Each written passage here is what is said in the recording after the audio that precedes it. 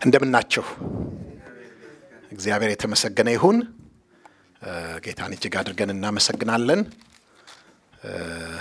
ትናንትና ወደ ማታ አካባቢ ነው ከቺካጎና ከሚልዋኪ የመጣሁት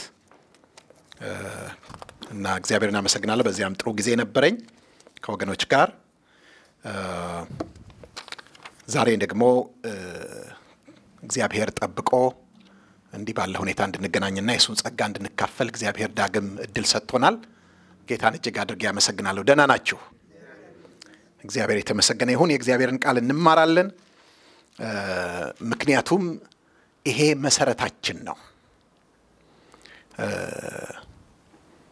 ይሄ መሰረት ደግሞ ዛሬ አይደለም የሚጣለው ይህ መሰረት የዛሬ 2000 ዓመት ተጥሏል አሜን አንዴ ነው የሚጣለው መሰረት ህንጻ ግን ምን ይሆነ ይሄዳል እየጨመረ ይሄዳል መሰረት ግን አንድ ጊዜ ነው የሚጣለው የክርስትና መሰረት ተጥሏል መሰረታችን ኢየሱስ ክርስቶስ ነው መሰረቱን የጣሉትም ሐዋርያትና ነቢያት ናቸው በዚያ መሰረት ላይ በተመሰረተው ላይ እያነጽን እየታነጽን እንሄዳለን እግዚአብሔር ይመስገን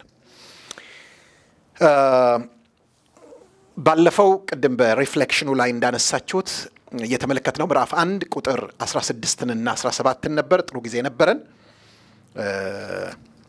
ብዙዎችም ደግሞ ከናንተው ጋር በዓለም ዙሪያ ተከታትለውታል ወደ 14000 የሚጠጋ ቪው ነበር ስለዚህ ብዙ ሰዎች እንዳዩት ማየት ይችላልሁኝ ስለዛም ጌታን አመሰግናለሁ እናንተ ደግሞ በዚህ ሆናችሁ የምትከታተሉትን ምን ያህል ትልቅ አክብሮት እንዳለኝ ሁሌ ልነግራችሁ ወዳለሁ ምክንያቱም ለእግዚአብሔር ቃል የምትሰጡት ቫልዩ እንደገናም ደግሞ ተከታታይ የሆኑ ነገሮችን በመማር በዛ ውስጥ በማደግ በዛ ውስጥ በመለወጥ በዛ ውስጥ በመቀረጽ በመሰራት ለእግዚአብሔር የሚጠቅም ዕቃ ለመሆን የምታደርጉትን ጥረት በጣም አከብራለሁኝ ስለ ሪፍሌክሽናችሁ አመሰግናለሁኝ ግን ደግሞ አንድ ልጨምርላችሁ ፈልገው ያስታወሳችሁትን መናገር በጣም ጥሩ ነው ሁሉ ጊዜም እንደምታርጉት ግን ደግሞ ትንሽ ከህይወት ጋር ተዛምዶ ደግሞ ብንጨምርበት የበለጠ ጥሩ ይሆናል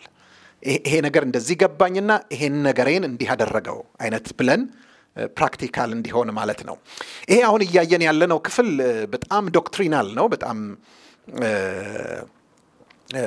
መሰረታዊ የሆኑ እውነቶችን የምናይበት ነው ክፍሉ ራሱ በተለይ እስከ ምዕራፍ 11 ድረስ እንደዚህ አይነት ባህሪ ነው ያለው ከ11 በኋላ ነው 12 13 14 15 በጣም በሰፊው ተግባራዊ ህይወት ላይ የሚያተኩሩ ናቸው ግን የሚገርማችሁ በእነዚህም ውስጥ ለህይወታችን ለዕለት ጉዟችን የሚጠቅሙንን ነገሮች በጣም እናገኛለን ከሁሉ በላይ ግን በውስጣችን ስለ እግዚአብሔር ማንነት ስለ ወንጌል ምንነት ስለ ጽድቅ ምንነት ስለ እምነት ምንነት ትልቅ መሰረት ይጣላል ዛሬ የምንሸፍነው እንደ እግዚአብሔር ፈቃድ ከምዕራፍ 1 ቁጥር 18 እስከ ቁጥር 32 ድረስ ይሆናል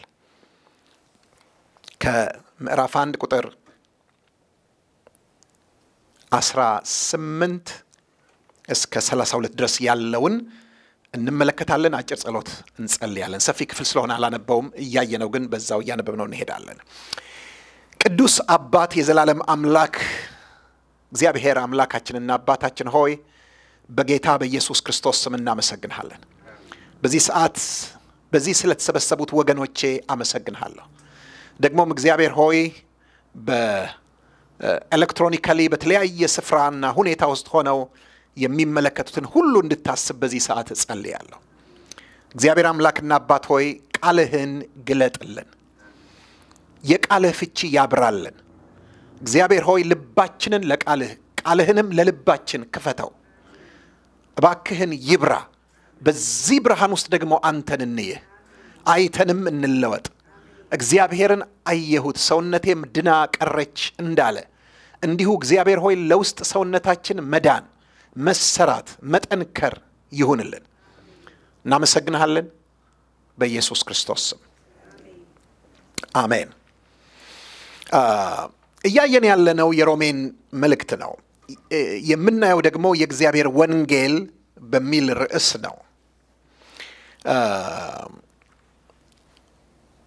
በዚህ ስፍራ ደግሞ ይህ የወንጌል መሰበኩ ይህ ወንጌል መታወጁ በዓለም ሁሉ በዚያን ዘመን በነበረው ዓለም ውስጥ መታወጁ በዚህ ወንጌል የእግዚአብሔር ጽድቅ እንደተገለጠ ነው ጳውሎስ እየነገረን ያለው።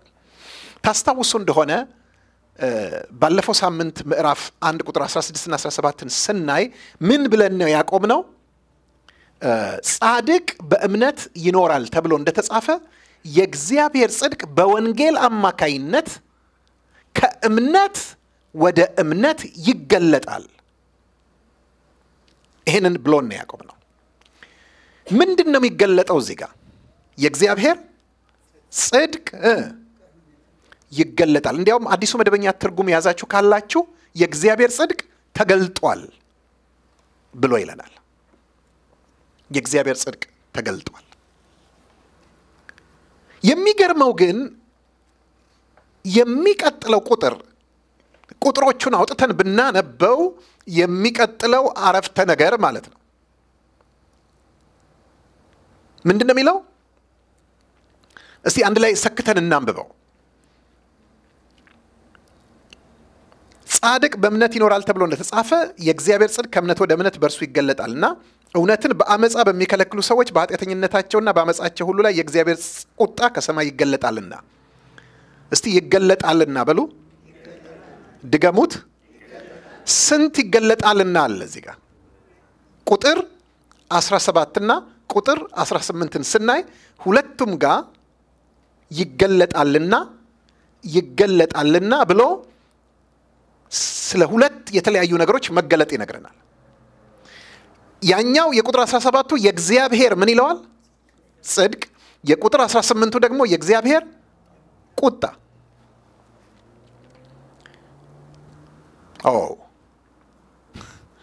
የእግዚአብሔር ምን? ጽድቅ። የእግዚአብሔር ምን? ቁጣ። የእግዚአብሔር ጽድቅ ይገለጣልና የእግዚአብሔር ቁጣ ይገለጣልና። አይገርማችሁም? እነዚህ ሁለቱ ነገሮች በአንድ ክፍል ላይ እንደሚገለጡ ይነግረናል። ወገኖች እግዚአብሔር ጻድቅ ነው። አሜን። እስቲ እግዚአብሔር ጻድቅ ነው ስንል እኛም ደግሞ በክርስቶስ ኢየሱስ በማመን ጸድቀናል ስንል ጻድቃን ነን ብለን ስንል ምን እያልን ያለ ነው? ምን ማለት ነው ራሱ ጽድቅ? ወገኖቼ ጽድቅ ማለት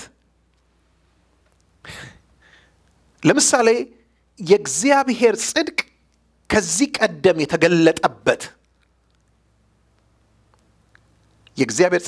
የተገለጠበት አንዱ መገለጫ ምንድነው ካላችሁኝ፣ እግዚአብሔር የእስራኤል ልጆች ከግብጽ ምድር አውጥቶ በምድረ በዳ መርቶ በሲና ተራራ ላይ በሙሴ መካከለኝነት በመላእክት ሥርዓት ለእስራኤል ልጆች ሕግን ሲሰጥ ነው ጽድቁ የተገለጠው። ወገኖቼ ሕጉ የእግዚአብሔር ምንድነው? ጽድቅ ነው።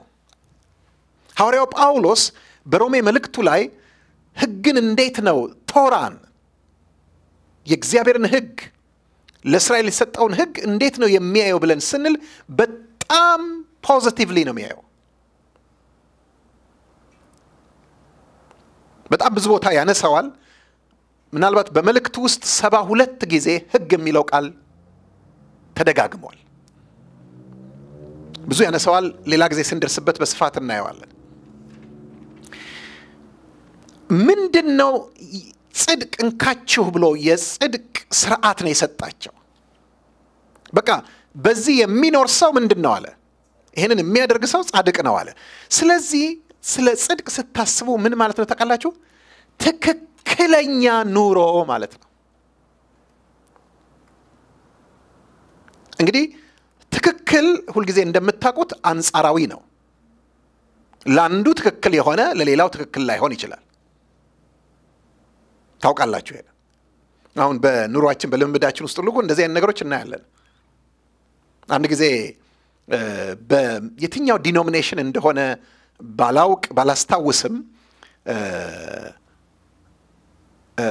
ጀርመን ሀገር ውስጥ የአንድ ቤተክርስቲያን ስብሰባ ተደረገና የቆየ ታሪክ ነው ስብሰባ ተደረገና ከአሜሪካ የሄዱ ሰዎች ነበሩ አሉ አገልጋዮችና ሄደው እዛ ከስብሰባው በኋላ ቢራ ቀረበ ጀርመን የነበራችሁ ሰዎች በደንብ እናወርቁሻን አብሻ በደንብ ይሄንን ምለው ነገር ይገባችኋል ማለት የቢራ ሀገር ነው ጀርመን እና ይጣጣሉ አይደል እዛ ይጣጣሉ እንትኖቹም ቀሳውስቱም ማለት ነው ስለዚህ ቢራ ሲጠጡ አይተው እነዚህ ተሰነካከሉ ከአሜሪካ ሄዱት እንዴት ይጣጣሉ ምናምን ብለው ከዛ በኋላ ሁለተኛው ስብሰባ የመልስ ስብሰባው ደግሞ እዚህ አሜሪካ ነበራል እና ልክ ሲያልቅ አንዳንዶቹ ወጥተው እንትን ጋር ፒፓ ማጨስ ጀመሩ እነዛ ደግሞ ተሰነካከሉ አያችሁ ለአንዱ ስተት የሆነው ነገር ለሌላው ሰት ላይሆን ይችላል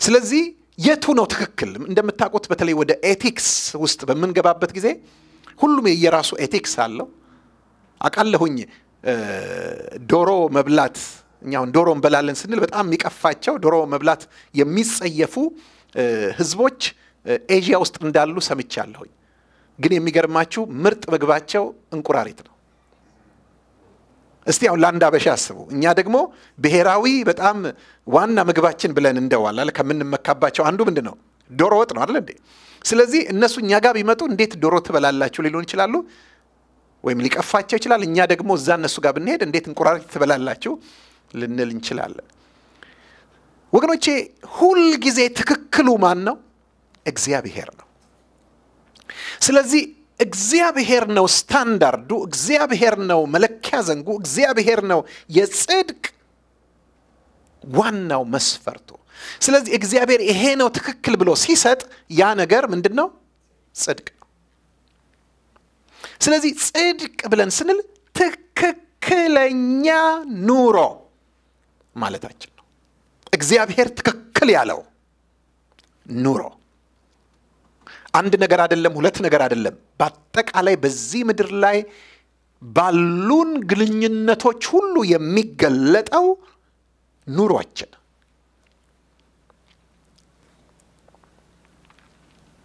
ስለዚህ ጳውሎስ ምን ይላል ሕጉ ጻድቅ ትእዛዚቱም ቅድስት እና በጎም ናት ብሎ ይለናል ምዕራፍ 7 ላይ ሮሜ ነገር ግን ሕጉን ይነቅፈዋል ምን ይያለ እኔን ግን ገሎኛል እኔን ግን አታሎኛል እኔን ግን እንዲያድርጎኛል ይያለ ይላል ከዛ በኋላ ምን ይላል ስለዚህ ችግሩ ያለው ምኑ ላይ አይደለም ሕጉ ላይ አይደለም ሕጉ እኔ እንዲ መሆኔ በሕጉ ምክንያት እንዲ መሆኔ ሕጉን ኃጢያተኛ ያደርገው ሕጉ ጻድቅ ነው ችግሩ ያለው ግን እኔ ጋር ነው የኔ ተፈጥሮ ጋር ነው ያንን እኔ ጋር ያለውን የተፈጥሮ ችግር ደግሞ ሕጉ ሊፈታው አይችልም ሕጉ ጽድቅ አለው ጽድቁ ግን ተላላፊ አይደለም ተጋቢ አይደለም ተዛማጅ አይደለም ስለዚህ ጽድቁን ሊያካፍለኝ አልቻለም ሕጉ ብሎናል ይሄንን ይበለን እንጂ ምንድነው ብሏል ጻድቅ ነው ብሏል ሰዎች ሕጉን ሰርተው መጽደቅ ነው ያልቻሉት እንጂ ጻድቅ ነው ስለዚህ ወገኖች ከዚህ ምንድነው የምናየው የእግዚአብሔር ሕግ የብሉይ ኪዳኑ ሕግ ቶራው ውስጥ ጽድቅ የምናይ ከሆነ ስለዚህ ጽድቅ ማለት የኑሮ ስታንዳርድ ነው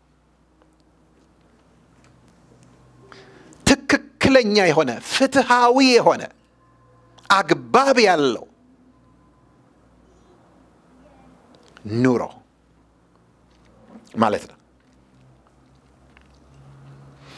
ስለዚህ አሁን ለምንድነው በወንጌል የእግዚአብሔር ጽድቅ የተገለጠው ብለን ብንል ኃጢአተኛ የሰው ልጅ አለ ምንም እንኳን የሕጉ ጽድቅ ወይም ጽድቅ የሆነው ሕጉ ቢሰጠውም ሕጉን ፈጽሞ ሊጸድቅ ያልቻለ ሰው አለ ስለዚህ ለዚህ ሰው መዳን የእግዚአብሔር ጽድቅ ተገለጠ የእግዚአብሔር ጽድቅ አሁን ግን የተገለጠው በሕግ ፎርም አይደለም ይሄን እንድታውቁ ፈልጋለሁ በህይወት ፎርም ነው የተገለጠው ይሄን ልብ በሉልኝ በምንድን ነው የተገለጠው በሕግ ወይም በትእዛዝ ፎርም ሳይሆን በህይወት ፎርም ነው ወገኖቼ እነዚህን የሁለቱን ልዩነቶች ልገልጽላችሁ አልችልም ምክንያቱም ሕግ ሲሆን ጽሑፍ ነው ፊደል ነው ከውጪ ነው ወደ ውስጥ ነው የሚያዘን አሁን ግን ህይወት ሲሆን ከውስጥ ነው ወደ ውጭ ነው አሜን እንድንኖር የሚያደርግ ኃይል ነው ሁለተኛ ይሄኛው እኛ ሰርተነው የምንጸድቀው ሲሆን በሕግ በኩል የሆነው አይቻልም እንጂ እንደ ምዕራፍ 3 ቁጥር 20 አገላለጽ በፍጹም ስጋን የለበሰ ሁሉ በእግዚአብሔር ፊት የሕግን ሥራ በመስራት ሊጸድቅ እንደማይችል ያረጋግጥልናል ይሄኛው ግን የራሱ የእግዚአብሔር ጽድቅ ነው ወይም ራሱ እግዚአብሔር ነው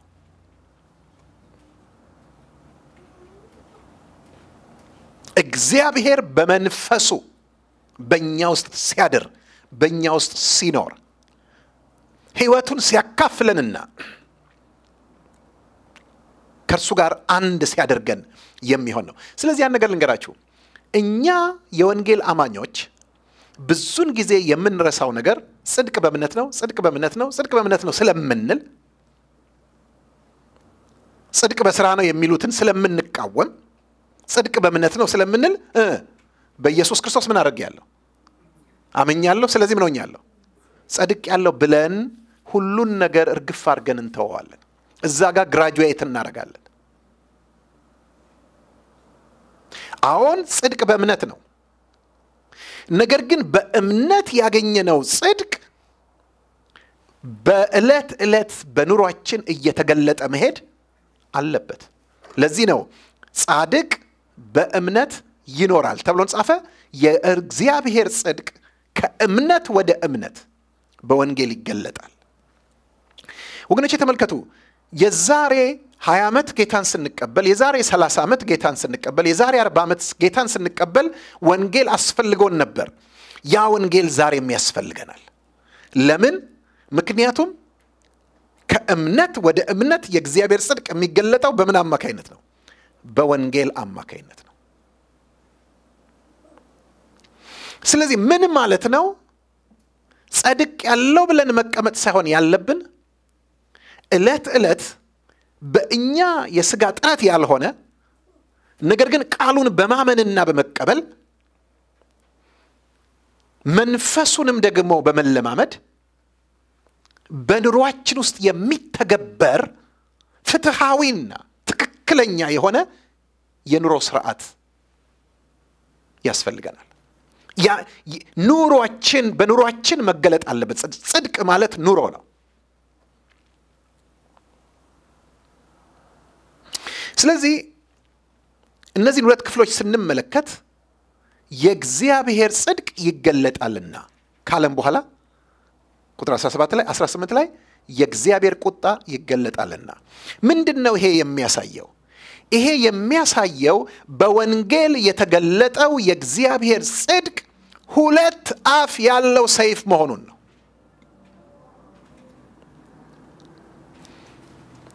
ሁለት አፍ ወይም ሁለት ስለት ያለው ሰይፍ የሆነ ነገር ውስጥ ብትከቱት በሁለቱም በኩል ምን ያደርጋል ይቆርጣል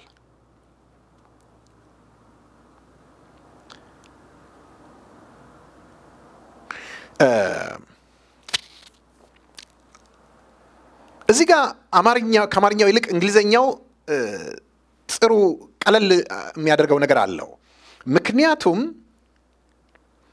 God's righteousness is revealed ይልና የሚቀጥለው ላይ ደግሞ God's wrath is revealed on the unrighteousness of man ተመልከቱ እውነትን በአመጻ በሚከለክሉ ሰዎች በኃጢአተኝነታቸውና በአመጻቸው ሁሉ ላይ የእግዚአብሔር ጽድቅ ከሰማይ ይገለጣልና ተመልከቱ ኃጢአትን ምን ብሎ ነው የሚጠራው unrighteousness ስለዚህ ለመረዳት በጣም ይቀላል righteousness unrighteousness ጽድቅ ኃጢአት ስለዚህ የእግዚአብሔር ጽድቅ ኃጢአተኛውን ምን የሚያደርግ ነው የሚያጸድቅ ነው ደግሞ ኃጢአትንም የሚኮንን ነው ሁለት አፍ ያለው ሰይፍ ያልኳችሁ ለዚህ ነው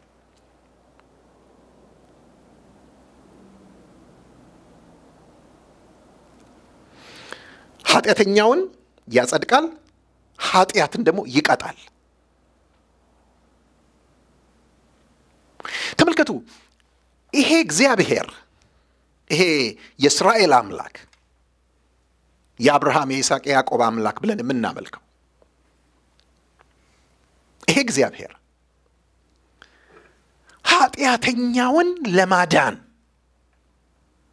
የሚወድ ለማጽደቅ የሚወድ እንደሆነ ፍቅሩንና ርህራሄውን እያየን እዚያው ላይ ደግሞ ምን እናያለን ይሄው እግዚአብሔር ኃጢአትን የሚጠላ በኃጢአት ላይ የሚቆጣና ኃጢአትን የሚቀጣ አምላክ መሆኑን እናያለን እነዚህ ሁለት ወገኖች የፈጽመው ሊነጣጠሉ አይገባም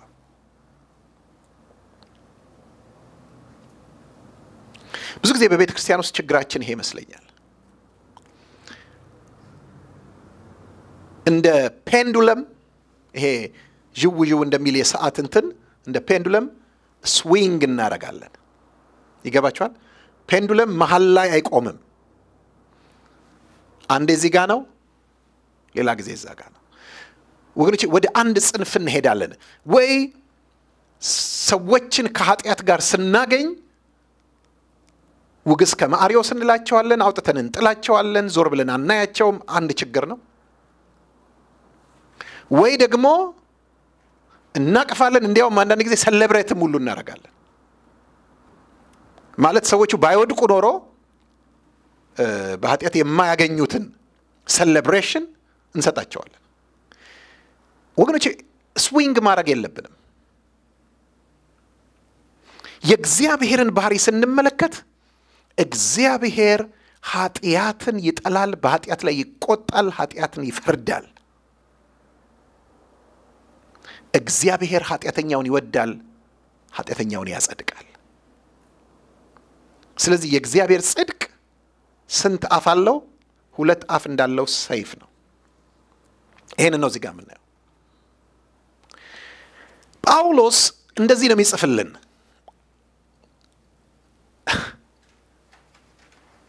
እሺ ልብ ብላችሁ ተመልከቱ ምዕራፍ 3 ቁጥር 21 ላይ ስንሄድ አሁን ግን ይለናል በሕግና በነቢያት የተመሰከረለት የእግዚአብሔር ጽድቅ ያለ ሕግ ተገልጧል ይለናል ያለ ምን ወገኖች ይሄ አስደንጋጭ ስቴትመንት ነው የዛሬ 2000 ዓመት በተለይ ለአይሁዳውያን እንዴት አድርጋች ምክንያቱም አይሁዳውያን እግዚአብሔር ጽድቅ ብሎ የሰጣቸው ሕጉን ስለሆነና ብቸኛ መመሪያቸው ያ ስለሆነ ያንን አውጥታችሁ ጽድቅ ብትሏቸው ሊገባቸው አይችልም እውነትም ነው ደግሞ ያለ ሕግ አልባ ሆኖ ቆይ ምንድን ነበር የአሕዛብ ችግር በዚያ ዘመን ሕግ አልባ መሆን ነው አይደል እንዴ ስለዚህ ያለ ሕግ ጽድቅ ሊመጣ አይችልም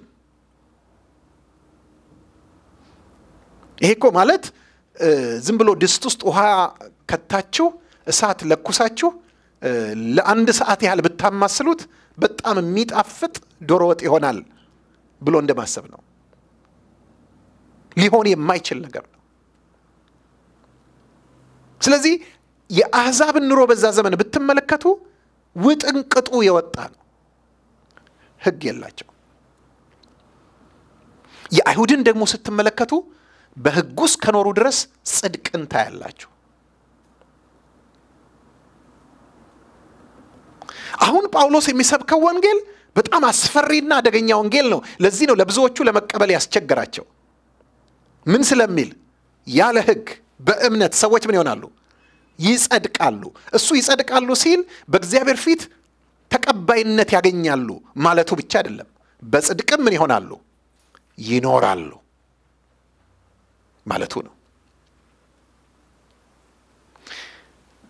ስለዚህ የእግዚአብሔር ጽድቅ መገለጡን ሙሉ በሙሉ ከማብሰሩ በፊት እዚህ ጋር ይገለጣል ያለን ሄዳችሁ ደግሞ ምዕራፍ 3 ቁጥር 21 ላይ በሕግና በነቢያት የተመሰከረለት የእግዚአብሔር ጽድቅ ያለ ሕግ ምን ሆኗል ተገልጧል ነው የሚለን። እሱን ከመተንተኑ በፊት መጀመሪያ ላይ ምንድነው የሚያመጣው? እግዚአብሔር ዩኒቨርሳል ጃጅ ሆኖ የዚህ ዓለም ፈራጅ ሆኖ የሰዎችን ሁሉ ኃጢአት እንዴት እንደሚፈርድና ሰዎች አሕዛብም ይሆኑ አይሁድም ይሆኑ የግብረ ገብ ሰዎችም ይሆኑ ምንም ይሆኑ ነገር ግን በዚህ በእግዚአብሔር መለኪያ ዘንግ ከጽድቅ የወደቁ በፍርድ ውስጥ የሚኖሩ እንደሆኑ ማሳየት ነው ይፈልገው። ይሄንን ነው የሚሰራው። እዚህ ጋር ከምዕራፍ 1 ቁጥር 18 አንስቶ እስከ ምዕራፍ 3 ቁጥር 20 ድረስ አንድ ነገር ነው የሚያደርገው። ከምዕራፍ 1 ቁጥር 18 እስከ ምዕራፍ 3 ቁጥር 20 ድረስ የሚያደርገውን ነገር ልንገራችሁ። የሚያደርገውን ነገር ሰመራይዝ ያደረገው ወይም የጠቀለለው ምዕራፍ 3 ቁጥር 9ን ብናነብ ይበቃናል። እንግዲህ ምን ይሁን? ከእነርሱ እንበልጣለንን? ከአሕዛብ ማለት ነው፣ ከቶ አይደለም። አይሁድም የግሪክ ሰዎችም ሁሉ ከኃጢአት በታች እንደሆኑ አስቀድመን ከሰናቸዋልና። ስለዚህ አሁን የምንገባው ይሄን ክፍል በምናይበት ጊዜ ኮርትሩም ውስጥ ነው። በቃ ምን አድርገናቸዋል? ከሰናቸዋል። ማን ነው ከሳሽ? እግዚአብሔር። ጳውሎስ ምንድን ነው ካለችኝ ነገረ ፈጅ ነው፣ ጉዳዩን የሚያስተነትን ነው እንጂ እዚህ ጋር እግዚአብሔር ሁሉንም ኃጢአተኞች ናችሁ ብሏል እና ደግሞ ማስረጃም ያቀርባል።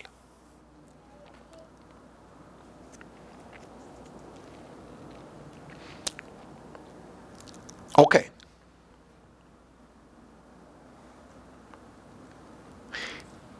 ከቁጥር 1 ከምዕራፋት ከቁጥር 18 እስከ 32 ያለውን ዛሬ የምናየውን ስታዩ አይለውም እንጂ እሱ በዋነኝነት በአሕዛብ መካከል የሚገለጠውን ኃጢአትና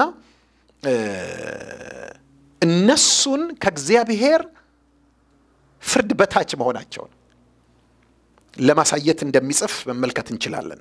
ምን ይላቸዋል? እውነትን በአመፃ በሚከለክሉ ሰዎች በኃጢአታቸውና በአመፃቸው ሁሉ ላይ የእግዚአብሔር ጽድቅ ቁጣ ከሰማይ ይገለጣልና ይላል። ኦኬ ምንድነው ክሱ? ሰዎች እውነትን በአመፃ ምን አደረጉ? ከለከሉ። ሰዎች እውነትን በአመፃ ምን አደረጉ? ከለከሉ። እንግሊዝኛውን መጽሐፍ ቅዱስ ብትመለከቱት ምንድነው የሚለው? they suppressed the truth ነው የሚለው። ሰፕሬስ አደረጉ። ትሩዝን ሰፕሬስ አደረጉ፣ ጨቆኑ፣ ከለከሉ፣ አፈኑ እውነትን። ወገኖች ይሄን ነገር ተመልከቱ። ይሄ በጣም የሰው ባህሪ ነው አይደል እንዴ? እውነትን መከላከል፣ እውነትን ማፈን፣ እውነትን መጨቆድ፣ ሰፕሬስ ማድረግ። ምንድነው ይሄ እውነት? እነሱ የከለከሉት እውነት ብዙ እውነቶች አሉ አይደል እንዴ በምድር ላይ። ይሄ ግን አንድ እውነት ነው እዚህ ጋር የተጠቀሰው። ሰዎች ሰፕሬስ አደረጉት ወይም ከለከሉት ወይም ጨቆኑት ተብሎ የተባለለት እውነት በዚህ ክፍል ላይ አንድ ነው። ያም ደግሞ እውነት ስለ እግዚአብሔር ማንነት ያለ እውነት ነው።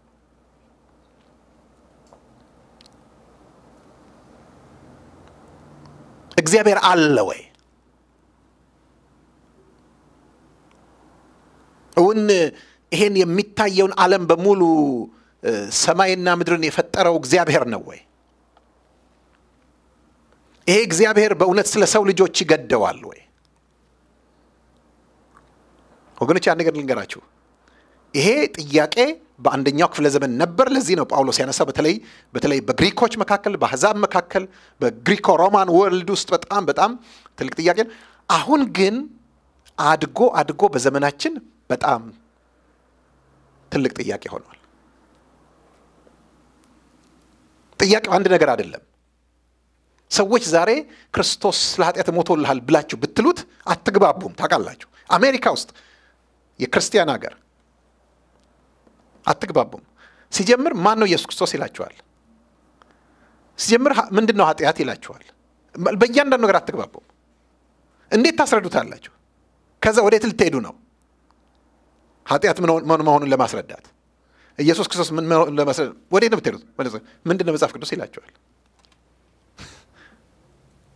ከዛ ወዴት ልትሄዱ? ይገባችኋል? በባለ በጣም በቀላሉ አመክንዮአችሁን ከእጃችሁ ላይ ሊያስጥል የሚችል አይነት ክርክር ሰዎች ያነሳሉ። ለዛው ማን ነገር ተመልከቱ። እኛኮ ብዙ ጊዜ ኢትዮጵያም ውስጥ ብትመለከቱ ውጪ ሀገር ላይ ምስክርነት ብለን እኮ ስንወጣ ብዙ ጊዜ ምን ሄድባቸው ቦታዎች እንኳን ይገባቸዋል። በባለ ብዙ በጣም እንደው የከረረ አርጊውመንት ሊያነሱብን የሚችሉ አካባቢ አይደለም ምን ሄደው። ይገባቸዋል ምን ማለት ሄደው። እስቲ ወደ ዩኒቨርሲቲዎች ሂዱ። ይገባቸዋል። ወደ አንዳንድ የትምህርት ተቋማት ሂዱ። ማለት በጣም እንደዚህ አይነት ነገሮች ዲቤት የሚደረጉበት ቦታና ኤቲዝም ምናምኒዝም በጣም የገነነባቸው አካባቢዎች ሄዳችሁ እንመስክር ብላችሁ ብትሉ ብዙ አርጊውመንት ያነሳሉ።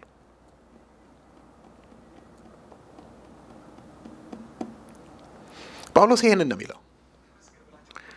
ስለ እግዚአብሔር ያለውን እውነት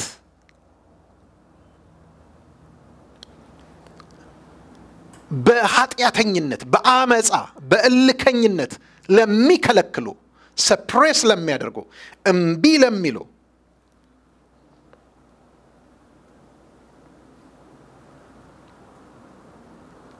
በእነሱ ላይ የእግዚአብሔር ቁጣ ከሰማይ ምን ይሆናል? ይገለጣል። የድሮ ትርጉም ይገለጣል ይለዋል። እንግሊዘኛውን ብታዩት is revealed ነው የሚለው። ስለዚህ past perfect ነው። ምንድነው የሚያሳየን? ተገልጧል ነው የሚለን። ተገልጧል። ታዩታላችሁ። ምኑ ነው የተገለጠው? ቁጣው ተገልጧል።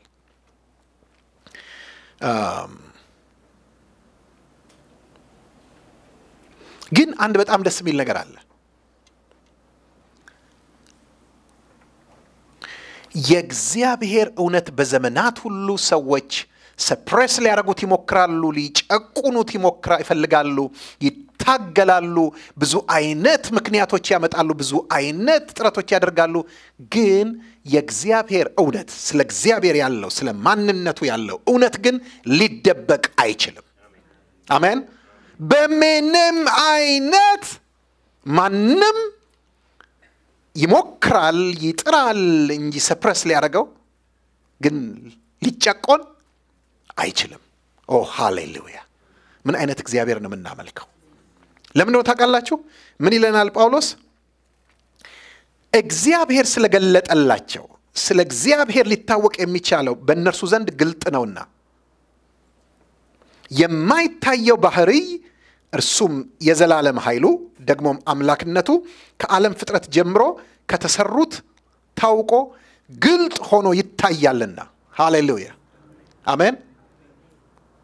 ሃሌሉያ! ወገኖቼ ፍጥረት እንዴት አይነት አስደናቂ ሰባኪ መሰላችሁ! ቀና ብላችሁ ሰማይን ስታዩ፣ ጎንበስ ብላችሁ ምድርን ስትመለከቱ፣ ወገኖቼ እያንዳንዱ በዕለት ተዕለት የሚሆኑትን ነገሮች ስታዩ እኔ ልንገራችሁ ወገኖቼ የእግዚአብሔርን ክብር ይናገራሉ።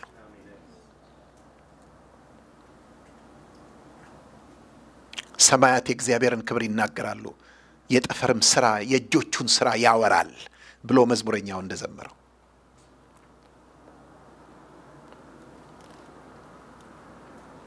ስለዚህ እያንዳንዱ የተፈጠረው ነገር በሙሉ ስለ እግዚአብሔር ማንነት ስለሚናገር ስለ እግዚአብሔርን እውነት ስለሚገልጥ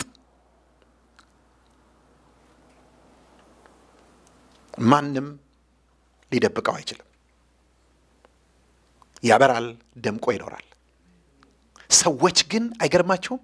በኃጢአተኝነታቸው ብዛት፣ ከክፋታቸው ብዛት፣ ከአመጻቸው ብዛት ሰዎች የእግዚአብሔርን እውነት ምን ማድረግ ይፈልጋሉ? መከልከል ይፈልጋሉ።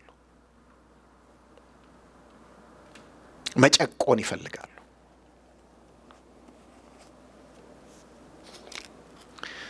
ታውቃላችሁ ዛሬ በየዩኒቨርሲቲው በየትምህርት ቤቱ ከኤሌመንተሪ ስኩል ጀምሮ ሰው የሚሰራበት ሰው መሰሪያ ቦታ ላይ የሚሰጡ ትምህርቶች የክህደት ትምህርቶች ናቸው። ይህን ከዚህ ቀደም ነግሬያችኋለሁ። ኢቭን አሜሪካ ውስጥ እንኳን ወገኖቼ መጽሐፍ ቅዱስ ከትምህርት ቤት ምን ሆኗል? ወጥቷል። ነገር ግን መጽሐፍ ቅዱስ ከትምህርት ቤት ሲወጣ፣ ክርስትና ከትምህርት ቤት ሲወጣ ከማጋ ተላልፈዋል። ኤቲዝም ደግሞ ወደ ትምህርት ቤቶች ውስጥ ገብቷል። የሚገርማችሁ ግን ክርስትና ሃይማኖት ነህ ተብሎ ሲባረር ሃይማኖት የሆነው ኤቲዝም የሳይንስ ካባ ለብሶ ነው የገባው። ወንቺ ኤቲዝም ሳይንስ አይደለም። የትኞቹም ኢዝሞች ሳይንስ አይደሉም፣ ግን የሳይንስን ካባ የለበሱ ናቸው። አይገርማችሁም? ሰዎች በዓለማችን ላይ ቁጥራቸው ጥቂት ያይደለ ሰዎች ደግሞም ተራ ያልሆኑ ሰዎች፣ ተራ ብዬ ስላችሁ ምን ማለት ነው? የተማሩ ያወቁ የብዙ በዚህ ምድር ላይ ያለውን በረከት ተጠቃሚ የሆኑ ሰዎች በቁጥር በጣም ብዙ በዘመናችን ይሄ የምናየው ዩኒቨርስ እግዚአብሔር የሚባል አምላክ ፈጥሮት ሳይሆን በቢግ ባንግ እንደመጣ ያምናሉ። በጣም የሚገርም ነገር። እኔ አንድ ነገር ላለው ወገኖቼ በቢግ ባንግ ለማመን ማለት ክሬሽኒስት ሳይሆን ቢግ ባንግ ቲዮሪን ለማመን በጣም አማኝ መሆን ያስፈልጋል። በጣም አማኝ መሆን ያስፈልጋል። ማለት ምን አይነት ጀነረስ የሆኑ አማኞች ናቸው እነዚህ። አንዳንድ ጊዜ ሰዎች ጀነረስ ይሆናሉ። ይገባችኋል? በጣም ጀነረስ ይሆናሉ ማለት የማይታመንን ነገር እንኳን ለማመን ጀነረስ ይሆናሉ። በክርስቲያኖችም ውስጥ አንዳንዴ እንደዚህ አይነት ነገር አያለሁኝ። ጀነረስ ይሆናሉ። ዛሬ አንድ ሰው ላከልኝና አንድ ቪዲዮ አየሁኝ። ምናልባት አንዳንዶቻችሁ ማየታችሁት ሊሆን ይችላል። አንድ ሰው ነው የሚናገረው፣ ነብይ ነኝ ብሎ የሚል ሰው ነው የሚናገረው። እንዲያውም የነብዮች አለቃ ነኝ ብሎ የሚል ሰው ነው። እና አሜሪካ ውስጥ አንድ ከተማ ተቀምጬ ድንገት በመንፈስ ሳውዝ አፍሪካ ሄድኩና አንዲት እህት ሌቦች መተው ሊዘርፏት ነበር አለ። እና ትልቅ ቤት ነው፣ እቃዎች ምናምኖች ሁሉ አሉ። ሌላ ደግሞ ባዶ ቤት ሌላ ቦታ አለ። ገባሁና አለ እቃዎቹን በሙሉ በአንድ ጊዜ ወስጄ እዛኛው ቤት ቀይሬላት ተመልሼ አሜሪካ መጣሁ። በአጠቃላይ የፈጀው ጊዜ 28 ደቂቃ ነው አለ። ወገኖቼ ስለዚህ ሰው ዋው ምን አይነት ነብይ ነው ብለው የሚሉ ሰዎች ክርስቲያኖች ሞልተዋል። ማለት በ28 ደቂቃ ከአሜሪካ ላስ ቬጋስ ነው ኬት ነው ከሆነ ቦታ ብቻ ከአሜሪካ ሳውዝ አፍሪካ ደርሶ እቃ እኔ ቤት ቀይሬ ያውቃለሁ ወገኖቼ። ቤት መቀየር በደንብ አውቃለሁ።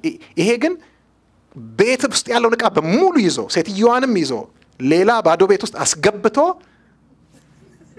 ከዛ በኋላ ጨርሶ እንደገና ተመልሶ ፎቴው ላይ አሜሪካ ውስጥ ሰዓት ሲያይ 28 ደቂቃ። አሜን። አንዳንድ ጊዜ we are so generous to believe such በቃ ምን ብዬ ልንገራችሁ? በጣም የሚያሳዝን ነገር ወገኖቼ። ቢግ ባንግ ቲዮሪ ሰዎች በዓለማችን ላይ ይሄንን አምነው አዋቂዎች ጥበበኞች ተብለው ይኖራሉ። አንተ ጥያቄ ልጠይቃችሁ እስቲ። አንድ የቆሻሻ ክምር አስቡ። ይሄ ቆሼ ይሄ ጃንክ ያርድ ነው የሚባለው እዚህ ሀገር። ይሄ መኪኖች ምናምኖች የብረታ ብረቶች ምናምኖች የሚጣሉበት ቦታ እስቲ ዝም ብሎ የብረታ ብረት መዓት የተጣለበትን አንድ ትልቅ የሆነ የቆሻሻ ክምር የኤሌክትሪክ ሽቦ ምናምን በቃ ይሄ የተጣሉ ነገሮች ሁሉ ያሉበትን አስቡ እና ኃይለኛ አውሎ ነፋስ እንደ ቶርኔዶ አይነት አውሎ ነፋስ መጣበል እንበል እና አንዴ መጥቶ በዛ ሲያልፍ እነዛ የወዳደቁ ብረታ ብረቶች ተገጣጥመው አይሮፕላን ሆነው መብረር ጀመሩ ማለት አይሮፕላን ሆኖ ማለት አይሮፕላን እኮ ወገኖቼ እያንዳንዷ ነገር በጥንቃቄ የምትሰራ ይገባችኋል ማለት እኔ በአይሮፕላን ስበር ሁሉ ጊዜ የሚገርመኝ ይሄ ነው እያንዳንዱ ነገር በዲዛይን ከመሰራቱ የተነሳ ወገኖቼ አይሮፕላን ስታዩ የሆነ ቦይንግ የሚባል ካምፓኒ ወይም ኤርባስ የሚባል ካምፓኒ ሰርተው ያመጡት ብቻ ይመስላችሁ ይሆናል አይመስላችሁ አንድ አይሮፕላን ሰርቶ ለማውጣት ምናልባት አንድ 30 ካምፓኒዎች ሊሳተፉበት ይችላሉ ምክንያቱም በጣም ብዙ ነገር ነው ውስጡ ያለውና የእያንዳንዱ ነገር ዲዛይነር ኢንጂነር አለ የእያንዳንዱ ነገር ባለሙያ ያለ ሁሉም አይተው ቴስት አድርገውት ነው የሚበረው አይሮፕላን ያን ሁሉ ሰው ይዘው እና ከዛ ቶርኔዶ እነዛን ብረታ ብረቶች ምን አረጋቸው ወይም የሆነ ፍንዳታ ፈነዳና አይሮፕላን ከዛ ውስጥ ወጣ ብላችሁ ብትሉኝ የማለት ያክል ነው ምን ማለቴ ነው ይሄ የምታዩት ውብ ዓለም ይሄ የምታዩት ኦርደር ለዘመናት የማይለወጥ ኢንታክት ሆኖ የሚኖር ሰውን አስቡ ሰውነታችሁን አስቡ ሰውን ወገኖቼ ሰው በጣም ኮምፕሌክስ የሆነ ፍጡር ነው ማለት መንፈስ አለው ነፍስ አለው ስጋ አለው እንደው ተውትና ስጋውን ብቻ ከስጋው ውስጥ ደግሞ እንደው አንዱን ኦርጋን ከኦርጋን ውስጥ አንዱን ህዋስ ምናምን ወስዳችሁ ብታጠኑት ወገኖቼ ምንድነው የምታዩት ኦርደር ኦርደር ኦርደር ኦርደር ኦርደር አሜን ዲዛይን ታያላችሁ ኮሄረንስ ታያላችሁ ኦርደር ታያላችሁ ወገኖቼ እውነት ነው የምላችሁ አላቅም አልቆጠርኩትም እንጂ ባለፉት 20 ዓመታት ውስጥ 24 ዓመት ውስጥ በጣም ብዙ ጊዜ በረረ ያለው በአይሮፕላን ኑሮዬ ነው ማለት ምናልባት በጣም ይሄ ነው የማይባል ጊዜ አይሮፕላን ላይ ያሳልፍ ያለው ግን አሁንም አይሮፕላን ስትሳፈር ትንግርት ነው የሚሆንብኝ ትንግርት ምክንያቱም እንዴት አድርጎ ነው ሰው ይሄንን የሰራው ወገኖች ያን ነገር ልንገራችሁ የሰማይን ፍጥረታት ስትመለከቱ የማይታየውን አናየው የማይታይ ፍጥረት አለ ግን የሚታየውን ብቻ የምድሩን የውሃውን የየብሱን የምኑን ስንመለከት ጮክ ብሎ ይናገራል በክርስቶስ ኢየሱስ ሰው ባያምንም ምንም ባይሆን ወገኖቼ ይናገራል ቀን ለቀን ሚስጥርን ትገልጣለች ሌሊትም ለሌሊት ትናገራለች ምንም ድምጽ ባይኖራቸውም ቃላት ባይኖራቸውም እነዚህ ፍጥረታት ነገር ግን ምን ያደርጋሉ ይናገራሉ የእግዚአብሔርን ታላቅነት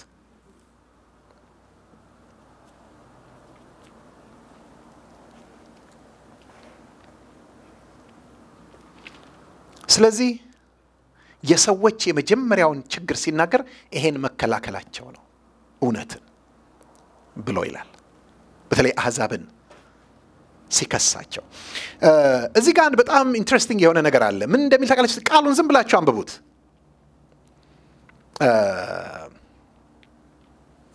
ስለ እግዚአብሔር ሊታወቅ የሚቻለው በእነርሱ ዘንድ ግልጥ ነውና የማይታየው ባህሪ እስቲ በሉት የማይታየው አንዴ እንትሉት ፈልጋለሁ ብቻውን በሉት የማይታየው ድገሙት እርሱም የዘላለም ኃይሉ ደግሞ ማምላክነቱ ከዓለም ፍጥረት ጀምሮ ከተሰሩት ታውቆ ግልጦ ነው ይታያልና እስቲ ይታያልና በሉ አሁን ሁለቱም ብቻ በሉልኝ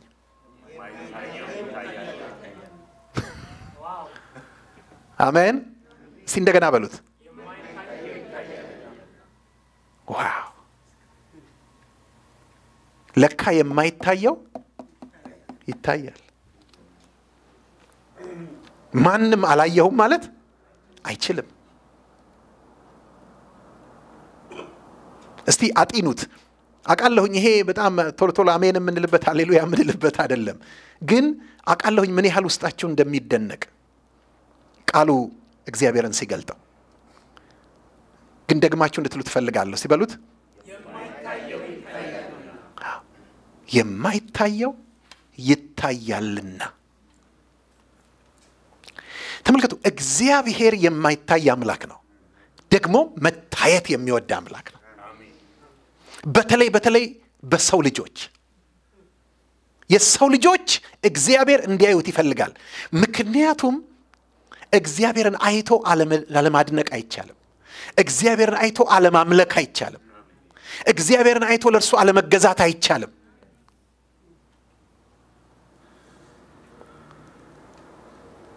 ስለዚህ አለመታየቱ እውነት ነው ወይ? አዎ፣ የማይታይ ባህርይ አለው። ግን ዘጋና ቆመ፣ ይታያል።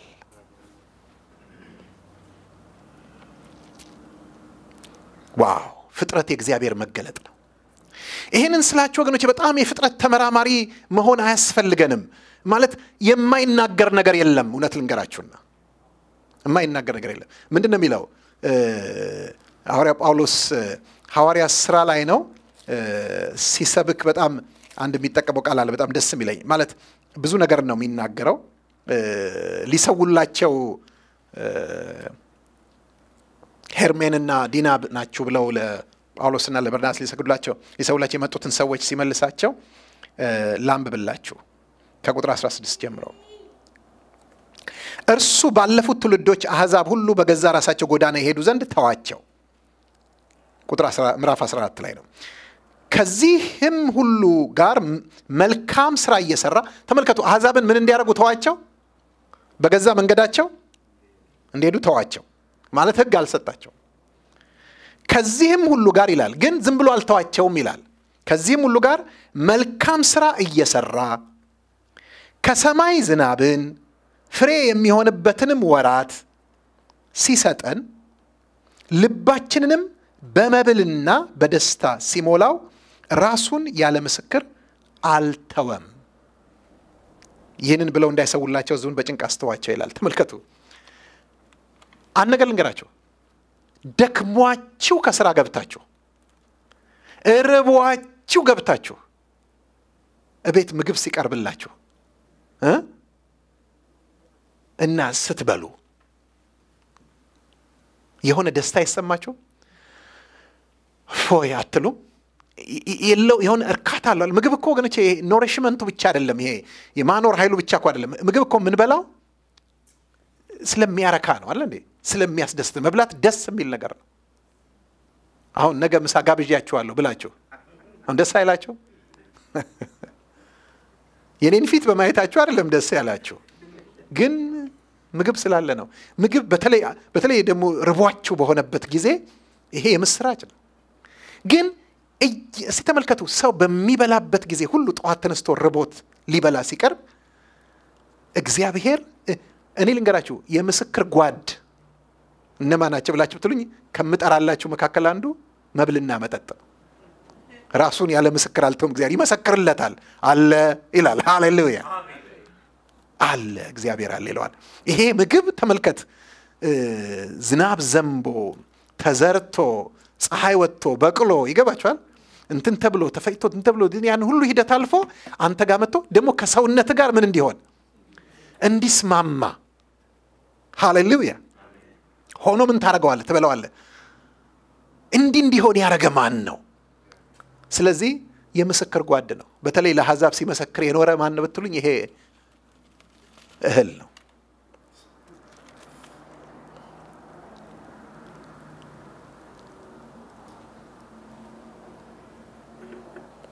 ይነግራቸዋል ለባለቅኔዎቹ አይደል እንዴ? ሐዋርያት ሥራ ምዕራፍ 17 ላይ ስትሄዱ ልክ እንደዚሁ ሐዋርያ ጳውሎስ በአቴና ለነበሩት ይነግራቸዋል። የማይታወቅ አምላክ ብለው ሰርተው በሚሰውበት ጊዜ በሉ ይሄንን የማይታወቅ ያላችሁትን ይታወቃል ልንገራችሁ፣ ይሄንን የማይታይ ያላችሁት ይታያል በሉ ስለሱ ልንገራችሁ ብሎ ሲነግራቸው እግዚአብሔርን ቅርብ አደረገባቸው። የሚገርማቸው ነገር ሩቅ አርገው የሚያስቡትን ቅርብ አደረገባቸው። የአቴና ሰዎች ሆይ እናንተ በሁሉ ነገር አማልክትን እጅግ እንደምትፈሩ መለከታለሁ። የምታመልኩትን እየተመለከትኩ ሳልፍ ለማይታወቅ አምላክ የሚል ጽሕፈት ያለበትን መሠዊያ ደግሞ አግኝቻለሁና እንግዲህ ይህንን ሳታውቁ የምታመልኩትን እኔ እነግራችኋለሁ። ዓለሙንና በእርሱ ያለውን ሁሉ የፈጠረ አምላክ እርሱ የሰማይና የምድር ጌታ ነው እንጂ ነውና እጅ በሰራው መቅደስ አይኖርም። እርሱም ሕይወትንና እስትንፋስን ሁሉንም ለሁሉ ይሰጣልና አንዳች እንደሚጎለው በሰው እጅ አይገለገልም። ምናልባትም እየመረመሩ ያገኙት እንደሆነ እግዚአብሔርን ይፈልጉ ዘንድ በምድር ሁሉ ላይ እንዲኖሩ የሰውን ወገኖች ሁሉ ከአንድ ፈጠረ። የተወሰኑትንም ዘመኖችና ለሚኖሩበት ስፍራ ዳርቻ መደበላቸው። ቢሆንም ከእያንዳንዳችን የራቀ አይደለም። ከእናንተ ከባለቅኔዎች አንዳንዶች ደግሞ እኛ ደግሞ ዘመዶቹ ነንና ብለው እንደተናገሩ በእርሱ ሕያዋን ነንና እንንቀሳቀሳለን እንኖርማለን። እንግዲህ የእግዚአብሔር ዘመዶች ከሆነን አምላክ በሰው ብልሃትና ሐሳብ የተቀረጸውን ወርቅ ወይም ብር ወይም ድንጋይ እንዲመስል እናስብ ዘንድ አይገባል። ዘመዳችን አደረገው። አሜን። ያውም እኮ ከብሉይ ኪዳን ቢጠቅስ ኤርምያስ እንዳለው ሙሴ እንዳለው ቢል የሚያቅለት ስለሌለ ከነሱ ከባለቅኔዎች ነው የጠቀሰው። ዘመዶቹ ነንና። ስለዚህ እግዚአብሔር የማይታይ ቢሆንም ይታያል። አያችሁ፣ የማይታየው ባህሪው ወይም ማንነቱ ምኑ ነው ካልን የዘላለም ኃይሉና አምላክነቱ ነው። አያችሁ፣ ልብ ብላችሁ እንደሆነ የማይታይ ባህሪ እርሱም ነው የሚለው የዘላለም ኃይሉና አምላክነቱ። ስለዚህ የዘላለም ኃይሉና አምላክነቱ ምን አይሆንም? አይታይም። ነገር ግን ማንነቱና ባህሪው ደግሞ ይታያል። ስራው ይታያል። እግዚአብሔር በስራው ውስጥ ይታያል። ኦኬ፣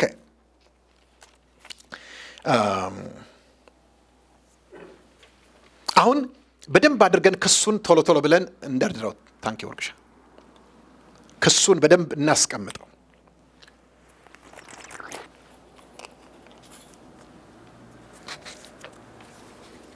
ምን ብሎ ነው የሚከሳቸው? እነዚህ የእግዚአብሔርን እውነት መደበቅ የሚፈልጉ ሰዎች፣ መከልከል የሚፈልጉ ሰዎች፣ መጨቆን የሚፈልጉ ሰዎች እንዳይገለጥ እነሱ ራሳቸው እውነቱን ያውቃሉ። ማን እንደገለጠላቸው ታውቃላችሁ? ራሱ እግዚአብሔር። እግዚአብሔር ስለገለጠላቸው ስለ እግዚአብሔር ሊታወቅ የሚቻለው በእነርሱ ዘንድ ግልጥ ነውና። ምን ማለት ነው? በጣም ሶፊስቲኬትድ የሆነ ኮምፕሌክስ የሆነ መገለጥ አይደለም የሚያስፈልገው እግዚአብሔርን ለማምለክ።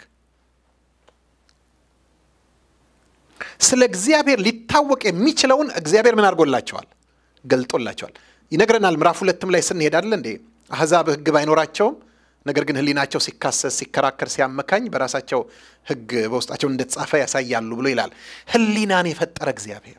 ኦ አሜዚንግ ወገኖቼ፣ ባካችሁ ሁል ጊዜ ፍጥረትን እያሰባችሁ እግዚአብሔርን አድንቁት። እስቲ ጠዋት ተነስታችሁ ብርሃን ስታዩ በጣም የምትደነቁት በብርሃኑ ነው ወይስ በአይናችሁ? አናስበውም አይደል? ብዙ ጊዜ ግን መጀመሪያ በጣም መደነቅ ያለብን በምንድን ነው? በአይናችን ነው። ማለት ማየት የሚለውን ነገር እግዚአብሔር ባይፈጥርልኝ ኖሮ ይሄን ሰንራይዝ አይቼ አልደሰትም ነበር። ቆንጆ ሙዚቃ ሰሙ ይገባችኋል? ጥሩ ሙዚቃ እኔ ወዳለሁኝ። በጣም ፋይን የሆነ ጥሩ ሙዚቃ ወዳለሁ። ስትሰሙ የምትደነቁት በሙዚቃው ነው ወይስ መስማት በሚባለው ነገር? እስቲ ያስቡት። መስማት ባይኖር ኖሮ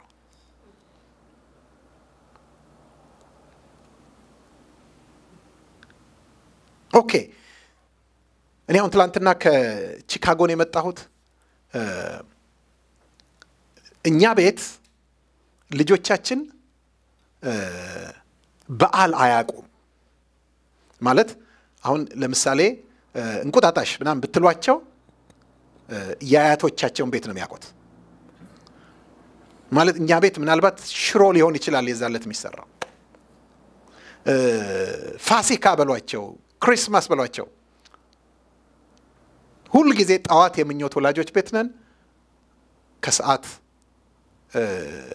የኔ ወላጆች ቤት ነን ከዛ በኋላ ማታ ተያይዘን እንገባለን ጠገበናል አለልክ በልተናል ምግብ የሚፈልግ የለም ምግብ አይሰራም እኛ ቤት በበዓል ግን ልጆቼ የሚያውቁት በዓል መቼ ነው ካላችሁ እኔ ውጪ ለአገልግሎት ቆይቼ ስመለስ እሱ በዓል ነው በግ ሊታረድ ይችላል ዶሮ ሊሰራ ይችላል ይገባችኋል የምግብ አይነት ይሰራል እንግዲህ ይሄ ትንሽ ቆየት ብዬ ስመጣ ማለት ነው አሁን እዚህ ነው የቀረ መስሎ ነበር ትላንትና አርብ ነው ሄድኩት ማክሰኞ ነው የገባሁት ግን ያየሁት ያንኑ ነው ስለዚህ ምኞት ምን የመሰለ ምግብ ደርድራን የጠበቀችኝ እና ገብቼ እውነትም ርቦይ ነበር በጣም ይጣፍጥ ነበር ምንም ማጋነን አይደለም ወገኖቼ ምናልባት እስከዛሬ ከበላሁት ምግብ የትም ቦታ 5 ስታር ሆቴልን በሉት ያን የሚያክል የለም እንዲሁ ሚስቴ ስለሰራችሁ አይደለም እውነት ነው የምላችሁ በጣም ይጣፍጥ ነበርና መቅመስ የሚባል ነገር ባይኖር ኖሮ እንዴት አድርጌ ያጣጥመው ነበር ወገኖቼ ተመልከቱ በጣም የምንደነቅ መሆን አለብን ማምለክ ማለት ማድነቅ ማለት ነው አሜን ማምለክ መዝሙሩ ሲዘመር እዚህ ጉባኤ ውስጥ ማሸብሸብ ብቻ አይደለም ወገኖቼ ማምለክ ማለት በሁሉ ነገር ውስጥ የእግዚአብሔርን ድንቅ ሥራ ያየን ምን ማድረግ ነው ተመስገን ክበር ማለት ነው እግዚአብሔር ይመስገን ሃሌሉያ ስለዚህ እግዚአብሔር ገልጦላቸዋል እሱ ራሱ ብሎ ይላቸዋል ቶሎ እንሂድ ምን ይላል ክሱን ሲናገር ስለዚህም እግዚአብሔርን እያወቁ እንደ እግዚአብሔርነቱ መጠን ስላላከበሩትና ስላላመሰገኑት የሚያመካኙት አጡ ነገር ግን በሐሳባቸው ከንቱ ሆኑ የማያስተውለውም ልባቸው ጨለመ ጥበበኞች ነን ሲሉ ደንቆሮ ሆኑ የማይጠፋውንም የእግዚአብሔርን ክብር በሚጠፋ ሰውና በወፎች 4 እግር ባላቸው በሚንቀሳቀሱ መልክ መስለው ለወጡ 3 ነገሮች ተመልከቱ እዚህ ጋር ብዙ 3 ነገሮች ያሳያቸዋለሁ እዚህ ውስጥ አንደኛው እያወቁ አላውቅም ማለት ነው ተገልጦላቸዋል እውነቱ አለ እዚህ ጋር ግን እውነቱን ምን አድርገውታል ክደውታል ወይም እውነቱን ከልክለውታል እውነቱን ሰፕረስ አድርገውታል ስለዚህ የመጀመሪያው እያወቁ አላውቅም እያዩ አላየሁም ማለት ነው ሁለተኛው ደግሞ እያወቁ እንደ እግዚአብሔርነቱ መጠን ስላላከበሩትና ስላላመሰገኑት የሚያመካኙት ናጡ ይላል ያወቁትን ያህል አለማምለክ ነው እያወቁ አላውቅም ማለት ሁለተኛ ያወቁትን ያህል አለማምለክ ነው ሶስተኛውና አደገኛው ግን ኦኬ እሺ አለ እግዚአብሔር አለ ግን ይሄ ነው ብሎ ያልሆነውን መለወጥ ነው እነዚህን 3ቱን ኃጢያቶች በደንብ ልብ ብላችሁ ተመልከቱልኝ ከላይ ምን እንደሚለው እውነትን በአመጻ ለሚከለክሉ ሰዎች ነው የሚለው የእግዚአብሔር እውነት የተገለጠውን እውነት እምቢ እያሉ ነው እያወቁ አላውቅም ማለት ነው ሁለተኛው ደግሞ እግዚአብሔርን እያወቁ እንደ እግዚአብሔርነቱ መጠን ስላላከበሩትና ስላላመሰገኑት የሚያመካኙት አጡ ነው ያወቁትን ያህል አለማምለክ ነው ሶስተኛ ደግሞ የማይጠፋውን የእግዚአብሔርን ክብር በሚጠፋ ሰው በወፎች 4 እግር ባላቸው በሚንቀሳቀሱ መልክ መስለው ለወጡ የመጨረሻው አደገኛ ወገኖች በዚህ ክፍል ውስጥ ትልቅ ትኩረት የሚሻው ግስ ቢኖር ለወጡ የሚለው ግስ ነው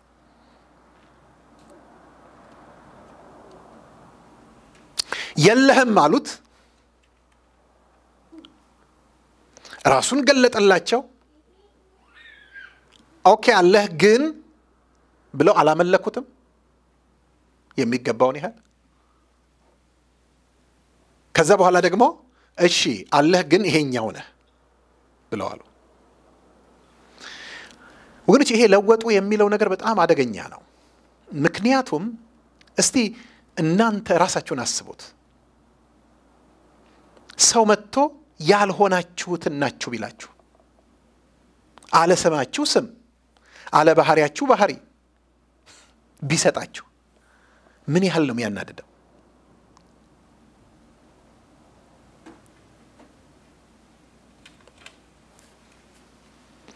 ተመልከቱ ለሰው ነው ማለት ወገኖቼ እግዚአብሔርን ከሚያስቆጣው ነገር አንዱ እዚህ ጋር እንደምንመለከተው ያልሆነውን ባህሪ ሲሰጡት ነው እዚህ ጋር የምናየው እነዚህ ሰዎች በዓለም ላይ ያሉ የተለያዩ አህዛብ ናቸው ስለዚህ በየሀገሩ ስትሄዱ አንዳንድ ቦታ ጣዖታቱ የሰው ምስል ነው ያላቸው አንዳንድ ቦታ የወፍ ምስል ነው ያላቸው አንዳንድ ቦታ የባብ ምስል ነው ያላቸው አንዳንድ ቦታ የጥጃ ምስል ነው ያላቸው ገባችሁ የተለያየ ነው አማልክቶቻቸውን የሚሰጡትና ይሄ ነው ብለው ምን ያደርጋሉ ያመልካሉ አይገርማችሁም ይሄንን ከሚያደርጉት መካከል አንዳንዶቹ የግሪክ ጥበበኞች ናቸው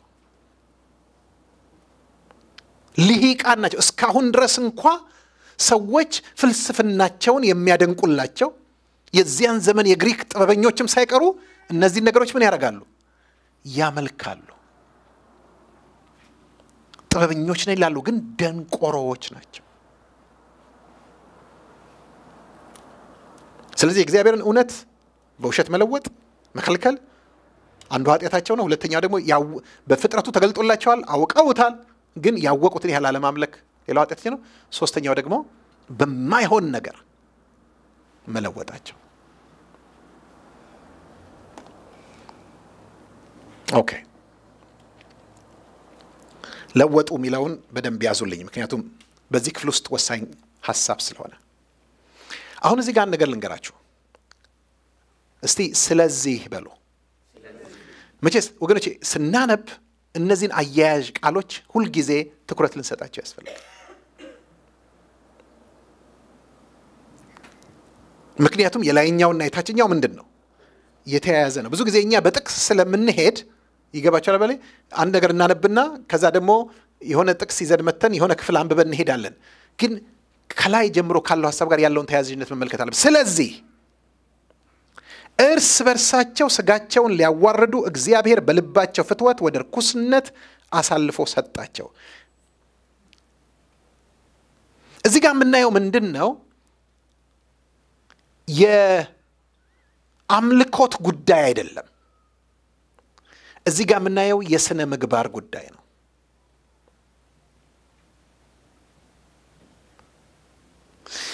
ወገኖቼ በደንብ ስሙኝ የስነ ምግባር ብልሹነት ልብ ብለን ካየነው መንስኤው የአምልኮ ብልሹነት ነው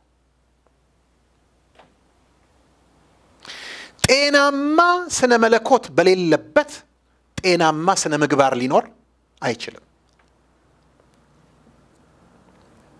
አንድ ነገር ልንገራችሁ ሰዎች ማንን ይመስላሉ ብትሉኝ የሚያመልኩትን ይመስላሉ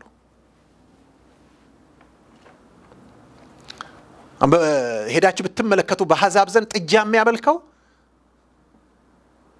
ኑሮውን ብትመለከቱ የእንስሳ ኑሮ ነው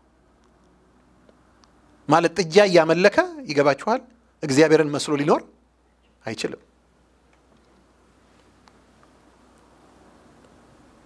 ምክንያቱም ምን ብሎ ነው የሚያመልከው ያንን ጥጃ አምላኬ ብሎ አይደል የሚያመልከው የፈጠርከኝ ምትጠብቀኝ ምትመራኝ ምትመግበኝ እያለ ነው እኮ የሚያመልከው ከዛ ስር ነው አይደል ራሱን ያደረገው ስለዚህ የሱ ማክሲመም ማለት ሊደርስበት የሚፈልገው የድረስ ነው እዛ ድረስ ነው ለዚህ ነው መጽሐፍ ቅዱስ ብዙ ጊዜ ስለ ሰዎች ሲናገር ከእንስሳ ጋር የሚመስለው እንደሚጠፉት እንስሳት መሰሉ ይላል አይደል ሰው ግን ክቡር ሆኖ ሳለ አያውቅም እንደሚጠፉት እንስሳት መሰለ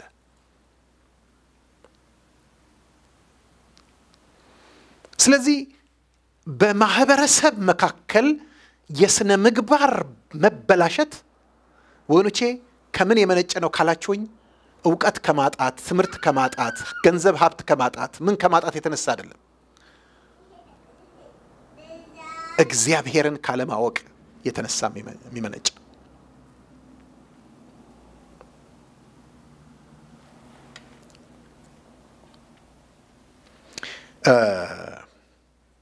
ስለዚህ እርስ በርሳቸው ስጋቸው ሊያዋርዱ እግዚአብሔር በልባቸው ፍትወት ወደ ርኩስነት አሳልፎ ሰጣቸው ይሄውም የእግዚአብሔርን እውነት በውሸት ስለለወጡ ይሲ ወደ ላይ ይወስደንና ምክንያቱን ሲነግረን የእግዚአብሔርን እውነት በውሸት ስለለወጡ በፈጣሪም ፈንታ የተፈጠረውን ስላመለኩና ስላገለገሉ ነው እርሱም ለዘላለም የተባረከ ነው አሜን ይላል እዚህ ጋር አንድ ነገር ደምድመን ምንነሳው ሰዎች አምልኳቸው ከተበላሸ ስነ ምግባራቸው ኑሯቸው ማህበራዊ መስተጋብራቸው ይበላሻል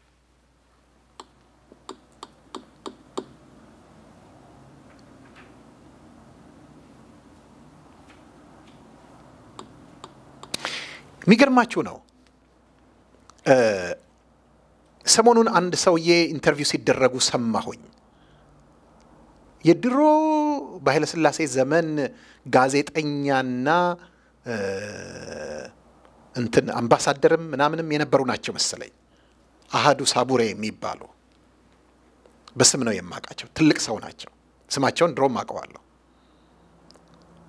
ጋዜጠኛ ስለነበሩ ነው መሰለኝ አንድ አባባል ነበር አሃዱ ሳቡሬ አጠገበኝ ወሬ ይባል ነበር ማስታወቂያ ሚኒስቴር ነበሩ አዎ እና እኚህ ሰው ከተናገሩት አንድ ነገር ውስጥ የገረመኝ ምንድነው እኔ በዚያ ዘመን ኖር ያለው አገልግይ ያለው መንግስትን ኢትዮጵያን ሞክዬ በተለያዩ ቦታዎች ተገኝቻለሁ የኢትዮጵያን ህዝብ በደንብ አውቃለሁኝ ዛሬ እንደሚታየው አይነት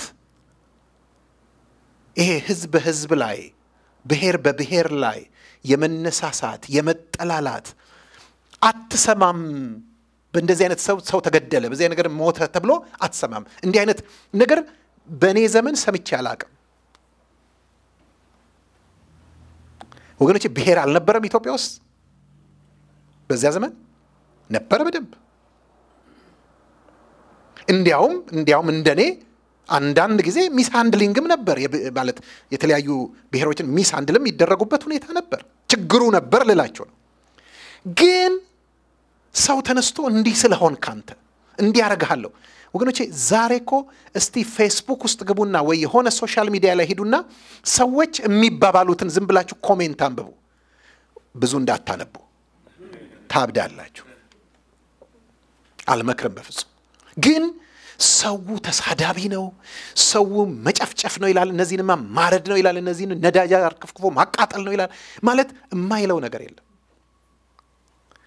ወገኖቼ ከየት መጣ ልብ በሉ በዚያ ዘመን የነበረው ህዝብ ብዙ ይግባውም ማይግባውም ግን እግዚአብሔር አለ የሚል እግዚአብሔርን በገባው መጠን የሚያመልክ ህዝብ ነበር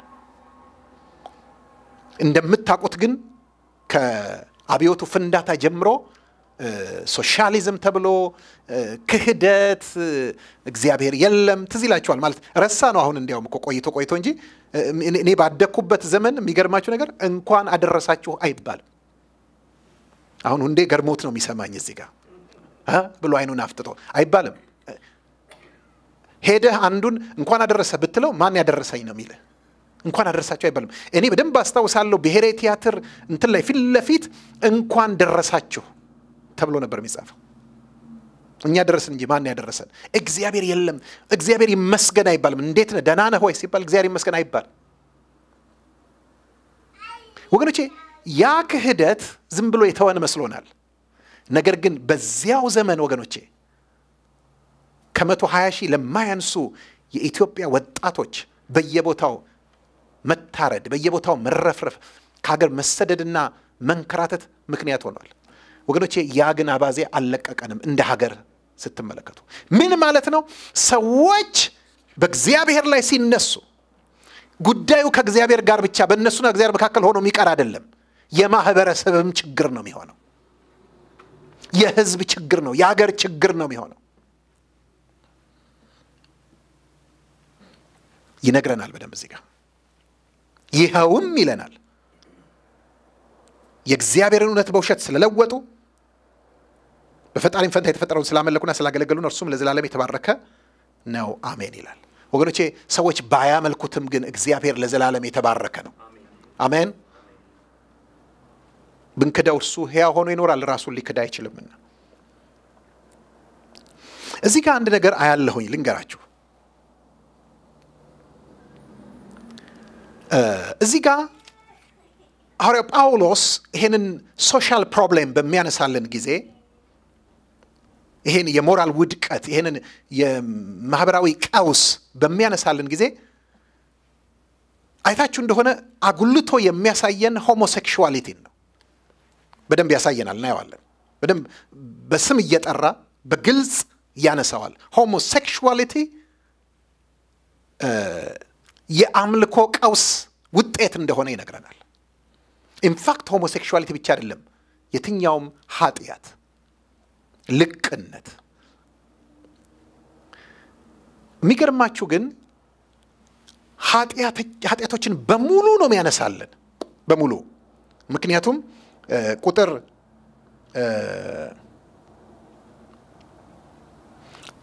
29 ላይ ስናነብ አመፃ ሁሉ ግፍ መመኘት ክፋት ሞላባቸው እያለ አመፃ ሁሉ ልባላችሁት ምን ሞላባቸው የሚለው አመፃ ሁሉ ይልና ይዘረዝረዋል በጣም ረጅም ነው ዝርዝሩ ግን አመፃ ሁሉ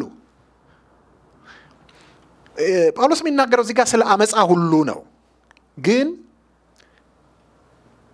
ዙም አውት አድርጎ አመፃን ሁሉ ካሳየን በኋላ ዙሚን ያደርግና ስፔሲፊክሊ ሆሞሴክሹዋሊቲ ላይ ፎከስ ያደርጋል ይሄንን ማነሳላችሁበት ምክንያቱ ምንድነው አንዳንድ ጊዜ በጣም ሆሞሴክሹዋሊቲን ብቻ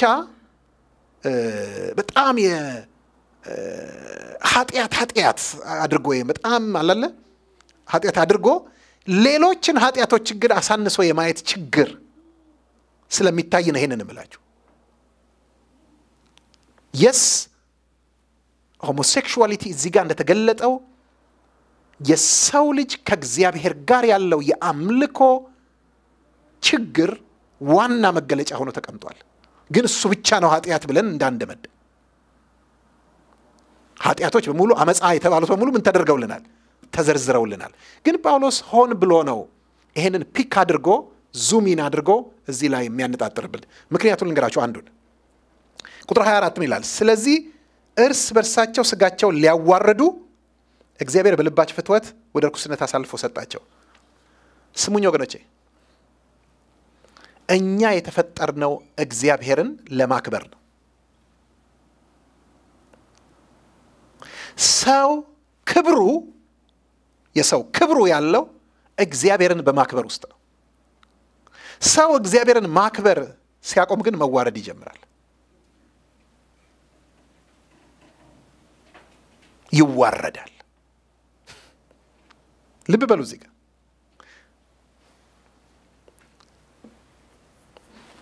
ሐዋርያ ጳውሎስ በዚህ ስፍራ ላይ ስለ ሆሞሴክሹዋሊቲን እንዴት አድርጎ ነው ዲስክራይብ የሚያደርገው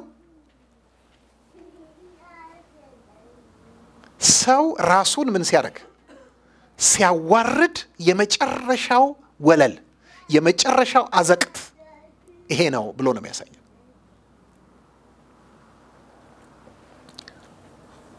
የውርደት ሰው ራሱን ሲያቃልል ራሱን ሲንቅ ራሱን ሲያዋርድ ስጋውን ሲያዋርደው ይሄ ነው ብሎ ያሳየናል ግን ምክንያቱን ሲነግረን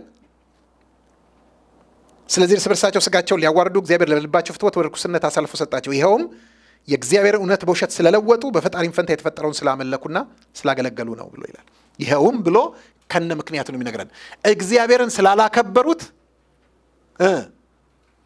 ተዋረዱ ወገኖቼ እግዚአብሔርን አለማክበር ውርደት ነው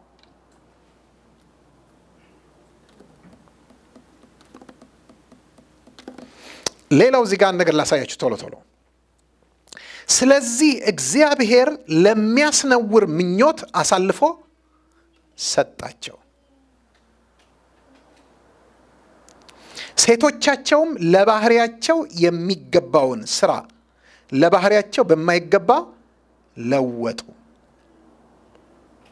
እንዲሁም ወንዶች ደግሞ ለባህሪያቸው የሚገባውን ሴቶች መገናኘት ትተው እርስ በርሳቸው በፍትወታቸው ተቃጠሉ ወንዶችም በወንዶች ነውር አድርገው በስህተታቸው የሚገባውን ብድራት በራሳቸው ተቀበሉ እዚህ ጋር ነገር ልንገራችሁ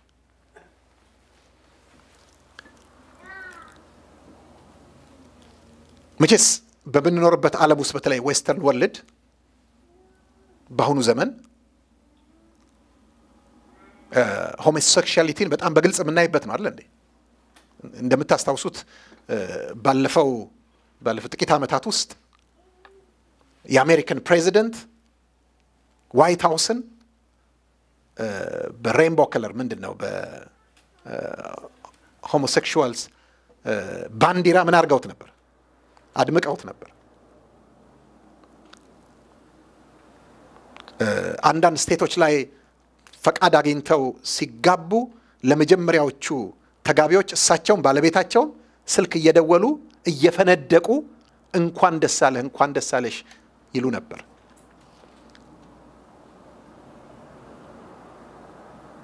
በጣም ፊት ለፊት የምናየው ነገር ነው እስቲ ልንገራችሁ ምናልባት አይናችሁ ለምዶት ካልሆነ በስተቀር አቃለሁኝ መጀመሪያ ከኢትዮጵያ የሚመጡ ሰዎች ወደ ላይ ነው የሚላቸው እንደዛ አይነት ነገር ሲያዩ ከዛ በኋላ ደግሞ እየተዋቸው ይመጣና መጨረሻ ላይ ምኑ የቱ ምናምን ማለት ይጀምራሉ ማለት አይን በጣም ይለምዳል እንደዛ ለምዳችሁት ካልሆነ በስተቀር ስታዩ ምንድነው የሚታያችሁ እውነቱን ልንገራችሁ ብዙ ሰዎች የሚታያቸው ምንድነው ፍርድ ነው አይደል እንዴ እነዚህ ሰዎች ላይ የሚመጣባቸው የእግዚአብሔር ምን ቁጣና የሚደርስባቸው ፍርድ ነው የሚያስቡት እኔ ግን ዛሬ ያን ነገር ልንገራችሁ ሐዋርያ ጳውሎስ እዚህ ጋር የሚያስቀምጥልን እንዲህ አይነት የሞራል ውድቀት ሆሞሴክሹዋሊቲ ሊመጣ ያለውን ፍርድ አመልካች ቀስት ሳይሆን ኦሬዲ ፍርድ ነው ይሄን በደም ለይታችሁን ታዩ ፈልጋለሁ ሆሞሴክሹዋሊቲ ሊመጣ ያለው ፍርድ አመልካች ብቻ ሳይሆን ራሱ ምንድነው ፍርድ ነው ተመልከቱ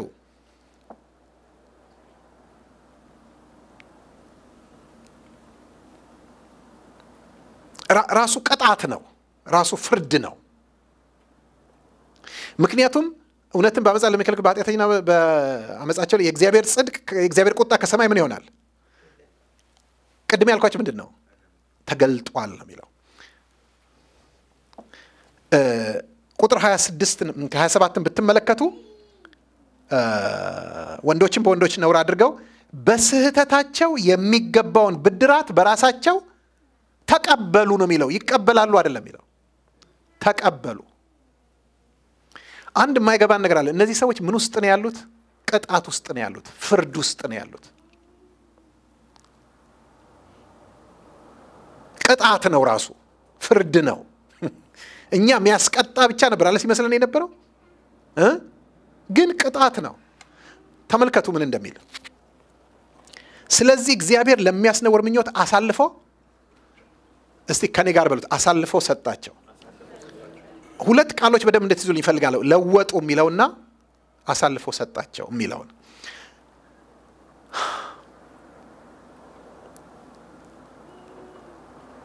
እዛ ጋር ምንድነው የለወጡት ጮክ በሉ የእግዚአብሔርን ባህሪ አለ እንዴ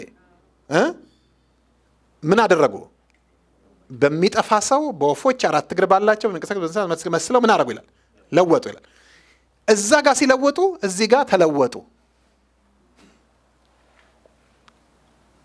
ይገባችኋል ማለት ምን ያህል ተያያዥ እንደሆነ ታያላችሁ ወገኖች ያን ነገር ልንገራችሁ እኛን የሰው ልጆችን ፕሪዘርቭ አድርጎ የሚያኖረን ነገር ቢኖር እግዚአብሔርን ማምለክ ነው እርሱን እያወቅን እየተረዳን በመገለጡ እየተደነቅን እርሱን እየመሰልን ወደ እርሱ እየገሰገስን መሄድ ፕሪዘርቫቲቭ ነው አሜን በዚህ ዓለም ላይ ካለው አመጻ ፕሪዘርቭ የሚያደርገን የሚጠብቀን ነገር እግዚአብሔርን ማምለክ ነው ወንጀል እግዚአብሔርን ማምለካችን ለእግዚአብሔር ብቻ እንደሆነ አታስቡት ለኛም የሚበጀን ነገር ነው በዚህ በተበላሸ ተመልከቱ እስቲ ይሄንን ቃል ልብ በሉት በጣም መቼስ ጳውሎስ እዚህ ላይ የሚገርም ቅኔ ነው የሚቀኘው እኛ ኦሪጂናል ቋንቋውንም ስለማናቀው እንጂ የሚገርም ቅኔ ነው የሚቀኘው ተመልከቱ ጥበኞች ነን ሲሉ ደንቆሮች ሆኑ የማያስተውሉም ልቦናቸው ጨለመ ይልና የማይጠፋውንም የእግዚአብሔርን ክብር እስቲ በሉት ምን የማይሆነውን ኦኬ በሚጠፋ ሰው አሁን እዚህ ጋር ተመልከቱ በሚጠፋ ሰውና በወፎች አራት እግር ባላቸው የሚንቀሳቀሱ መልክ መስለው ለውጠው እስቲ የማይጠፋውን በሉ የሚጠፋ በሉ ሄዳችሁ ኦሪጂናል ቃሉን ብታዩት ኢንኮራፕተብል እና ኮራፕተብል ብሎ ነው የሚያስቀምጥልን ሰው ምንድነው ኮራፕተብል ነው አይደል እንዴ ኮራፕተብል ማለት ዲኬይ የሚያርግ የሚበሰብስ የሚጠፋ ማለት ነው እግዚአብሔር ደግሞ ምንድነው ኢንኮራፕተብል ነው ትዝላችኋል አንደኛ ጴጥሮስ ምዕራፍ 1 ላይ ሄዳችሁ ቁጥር 3 ተመልከቱ ከርስቱ ጋርም ያገናኛል አይደል እንዴ ለሕያው ተስፋ ለማይጠፋ እድፈት ላይ የለበት ለማያልፍ ርስት እንደ ምሕረቱ ብዛት ሁለተኛ ይወለድ ይላል ኢንኮራፕተብል ኢንሄሪታንስ ይለዋል ምክንያት ይሄ የማ ባህሪ ነው የእግዚአብሔር ባህሪ ነው God is incorruptible ሰው ደግሞ ምንድነው ኮራፕተብል ስለዚህ ወገኖቼ ኢንኮራፕተብሉን ስታመልኩ እናንተም ወደ ኢንኮራፕቲቢሊቲ ነው የምትሄዱት ይገባችኋል ባለ ሞራላችሁም ምናችሁም ኮራፕትድ እየሆነ አይሄድም ነገር ግን ኮራፕተብሉን ስታመልኩ ኮራፕትድ እየሆናችሁ ትሄዳላችሁ ኮራፕሽን እኮ ወገኖች ወይ ሙስና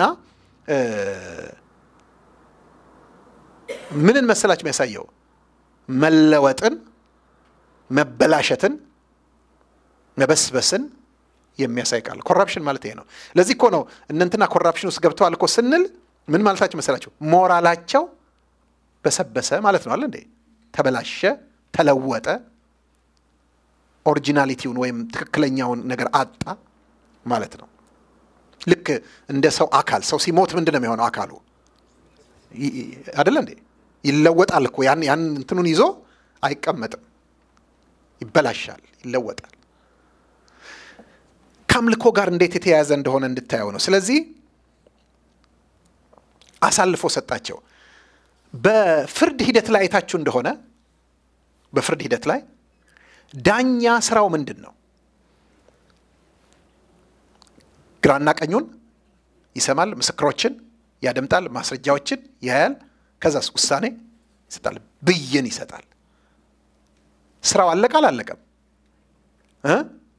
አልቋል ለምሳሌ ጥፋተኛ ነው ይሄ ሰውዬ በህጉ መሰረት 10 ዓመት እጁ ከተያዘበት ጊዜ ጀምሮ 10 ዓመት በስር እንዲቀጣ ሲል የሚረከበው ማን ነው ያን ሰውዬ ፖሊስ ነው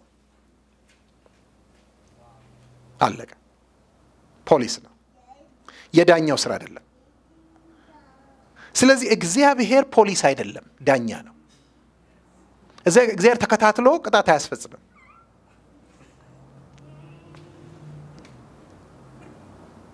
ቆይ እውነት ለመናገር አሁን ያን ሰው የእስር ቤት ውስጥ ወስዶ የወረወረው ማን ነው really ዳኛው የዳኛው ፈቃድ የለበትም አለበት ዳኛው እኮ ነው የወሰነው ስለዚህ ዳኛው አረገ ቢባል እውነት ነው አይደለም ነው እሱም ሰውየው ነው ብንል እውነት ነው ፖሊሱም ነው ብንል ሶስቱም እውነት ናቸው ሁሉም መልስ ነው ግን ድርሻቸው የተለያየ ነው ስለዚህ እግዚአብሔር ምን አደረገ አሳልፎ ሰጣቸው እሺ 10 ዓመት እንዲታሰር በስር እንዲቀጣ ብሎ ሲል ፍርድ ነው አይደለም ፍርድ ነው አይደል እንዴ እግዚአብሔርም አሳልፎ ሰጣቸው ካለ ምንድነው ያ ፍርድ ነው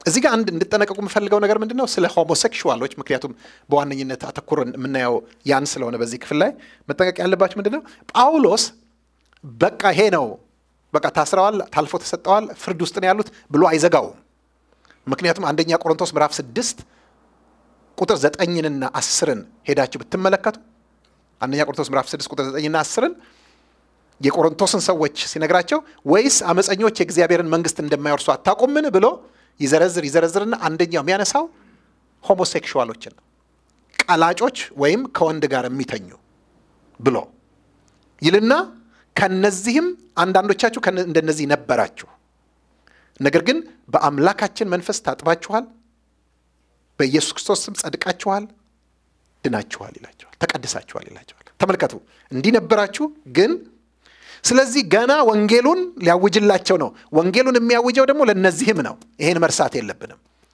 ስለዚህ ለሆሞሴክሹዋል ስም የእግዚአብሔር ወንጌል ምን መሆን አለበት መሰበክ አለበት ወንጌል ያድናል አሜን ወንጌል ከየትኛውም ኃጢአት ያድናል ኢቭን ከሆሞሴክሹዋሊቲም ያድናል የኢየሱስ ክርስቶስ ስም ከሆሞሴክሹዋሊቲ ይፈታል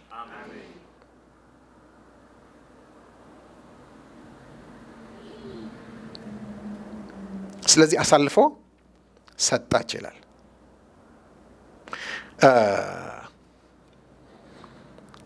እና ፍርዱ ምንድነው ለባህሪያቸው የሚገባውን ስራ ለባህሪያቸው በማይገባው ምን አደረጉ ይላል ለወጡ ስለዚህ ለውጥ እናያለን ቁጥር 28 ጀምሮ እግዚአብሔርን ለማወቅ ባልወደዱት መጠን እግዚአብሔር የማይገባውን ያደርጉ ዘንድ ለማይረባ አእምሮ አሳልፎ ሰጣቸው ይሄንን ሳላነሳ ማለፍ አልፈልግም አንድ ነገር ልንገራችሁ እግዚአብሔርን ባህሪውን እንወቀው የእግዚአብሔርን ባህሪ እግዚአብሔር የምንፈልገውን የሚሰጥ አምላክ ነው ምን ማለት ነው እርሱን ብንፈልገው አብዝተን ራሱን ይሰጠናል ብትፈልጉኝ ምን ታደርጉኛላችሁ ራሱን ይሰጠናል ነገር ግን እሱን ትተን ሌላ ነገር ብንፈልግ በመፈለጋችንም ብንጸና በጣም ብንፈልግ አደጋለሁ አደጋው ምን እንደሆነ ተቃላችሁ የእግዚአብሔር ባህሪ ምን እንደሆነ ተቃላችሁ አንድን ነገር በጣም ከፈለግነው ለዛ ለፈለግነው ነገር አሳልፎ ይሰጠናል አንዳንዶቻችሁ ሪፍሌክሽንም ላይ ስታነሱት ነበረ ባለፈው ሳምንት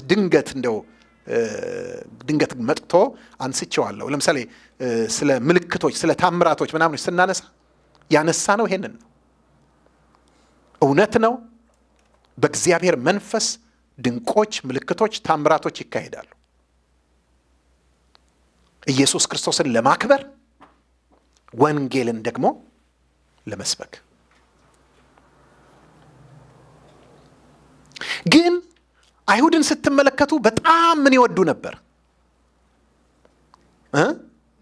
ምልክት በጣም ይወዱ ነበር ትዝ ይላችኋል ጌታ ኢየሱስ ክርስቶስ እኮ ጅራፍ ሰርቶ ከመቅደስ ሰዎችን ባስወጣ ጊዜ መጥተው ምንድነው ያሉት እዚህ ወረቀት አሳየን ማን ይፈቀደል ምናምን አይደለም ያሉት ምን ምልክት ታሳየናለህ ይሄን ማድረግ እንደምትችል ምን ምልክት ታሳይ ምክንያቱም ምንድነው ማየት የሚፈልጉት አይሁድ ምን ይለምናሉ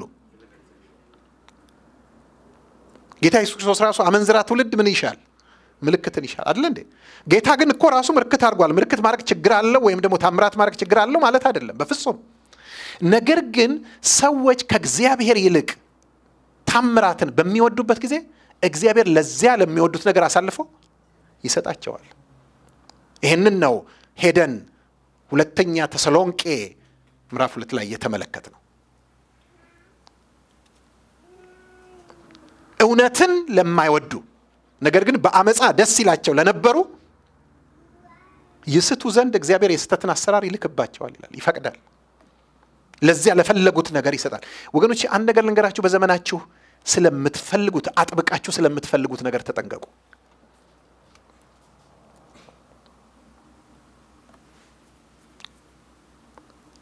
እነዚህ ሰዎች ተመልከቱ ማንንም ማወቅ ነው ያልወደዱት ልብ በሉ እግዚአብሔርን ለማወቅ ባልወደዱት መጠን ይላል ምን ማለት ነው እነዚህ እኮ አዋቂ ነን ነው የሚሉት ስራቸው ፉል ታይም ስራቸው እንደሆነ ልንገራችሁ አዲስ ነገር መፈለግ ነው ዕውቀት መመርመር ነው ፈላስፎች ጠቢባን ነን አዋቂዎች ነን የሚሉ ሰዎች ናቸው ነገር ግን በዚህ ብሩህ አይምሮአቸውና ማወቂያቸው እግዚአብሔርን ለማወቅ ግን አልወደዱም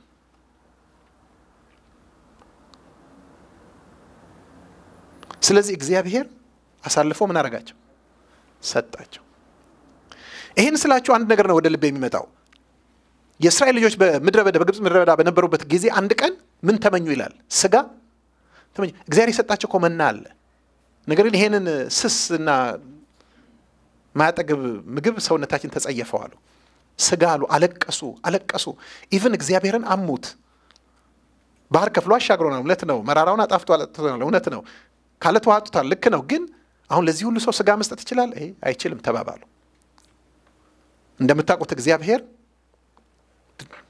የምስራቅን ነፋስ አስነስቶ ድርጭቶችን አመጣ እና ሰፈራቸው ሁሉ ድርጭት በድርጭት ሆነ የሚፈልጉትን ስጋ አጠገባቸው መጣላቸው ሁሉም ወሰዱ ያረዱ በሉ የሚገርማችሁ እግዚአብሔር ደስ ብሎት አይደለም የሰጣቸው አሳልፎ ነው የሰጣቸው ምን ይላል ስጋውም በጥርሶቻቸው መካከል ሳለ የእግዚአብሔር ቁጣ ነደደባቸው የተመኙትን ሰጣቸው ነገር ግን ለነፍሳቸው ክሳትን ላከ ይላል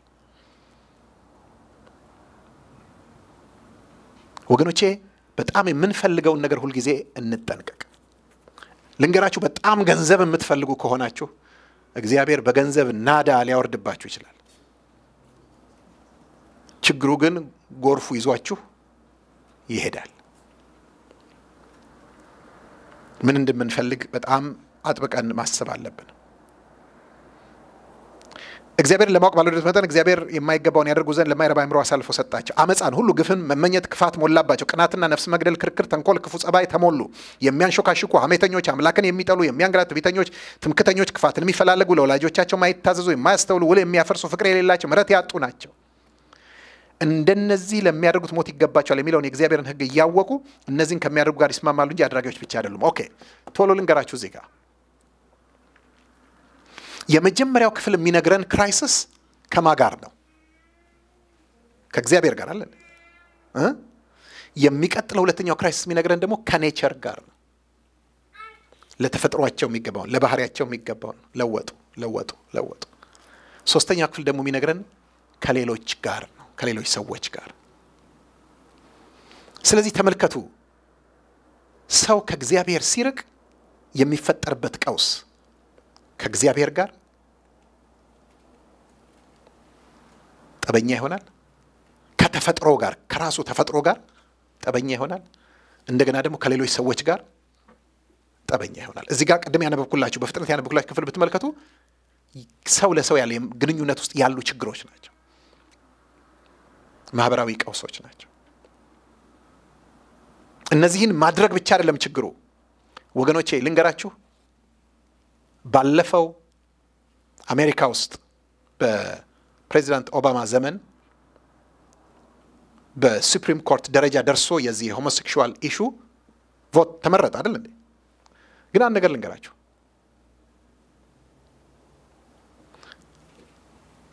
አሜሪካ ወደ 350 ሚሊዮን ገደማ ህዝብ ያላት ሀገር ናት ሆሞሴክሹዋልስ ወይም ደግሞ ኤልጂቢቲኪ ስንት ይሆናሉ ብላችሁ ብትጠይቁ በቁጥር ወይም ፐርሰንቴጅ እኔ እንጃ ማክሲመም በጣም ተጋኖ ቁጥሩ 3% አይሞላም በጣም እንደው ቢጋነን ወደዛ ነው ሄደው እንጂ አንድ ወቅት 1 ፖይንት ምናምን አይቻል ከዛ በኋላ ደግሞ አድጎ 2 ፖይንት ምናምን ነገር አይቻለሁ ኦኬ አስቡት ግን እንዴት ትንሽ እንደሆነ ታዲያ እንዴት ነው የሱፕሪም ኮርቱን ህግ ሊያስለውጥ እስከሚችል ድረስ ሊሄድ የቻለው ካላችሁኝ ልንገራችሁ አንዱ ምክንያት ቮት የሚያደርጉት ሲምፓታይዘርስ ናቸው ሲምፓቲ ያላቸው ሲምፓታይዝ የሚያደርጉ ይገባችኋል ማለት አያደርጉትም እነሱ ያን አይደሉም ያለመምድ የላቸውም ግን ለምን ተነኳቸዋላችሁ ምን አደረጓችሁ ተዋቸዋ አላለ በቃ sympathizers እዚህ ጋር የሚለውን ተመልከቱ የሚያደርጉት ብቻ አይደሉም ይላል ነገር ግን ይሄንን የሚያደርግ ሞት ይገባዋል የሚለውን የእግዚአብሔር ሕግ እኮ ያወቁ አንዳንድ ኢቭን ኢቫንጀሊካል ቸርቾች ብትሄዱ ምን ይሏቸዋል አይደለንም ይሏቸዋል እኛ ሆሞሴክሹዋል አይደለም ግን ሁሉን በፍቅር ምን እናደርጋለን እንቀበላለን ይሏቸዋል ሲምፓታይዘርስ ለዚህ ነው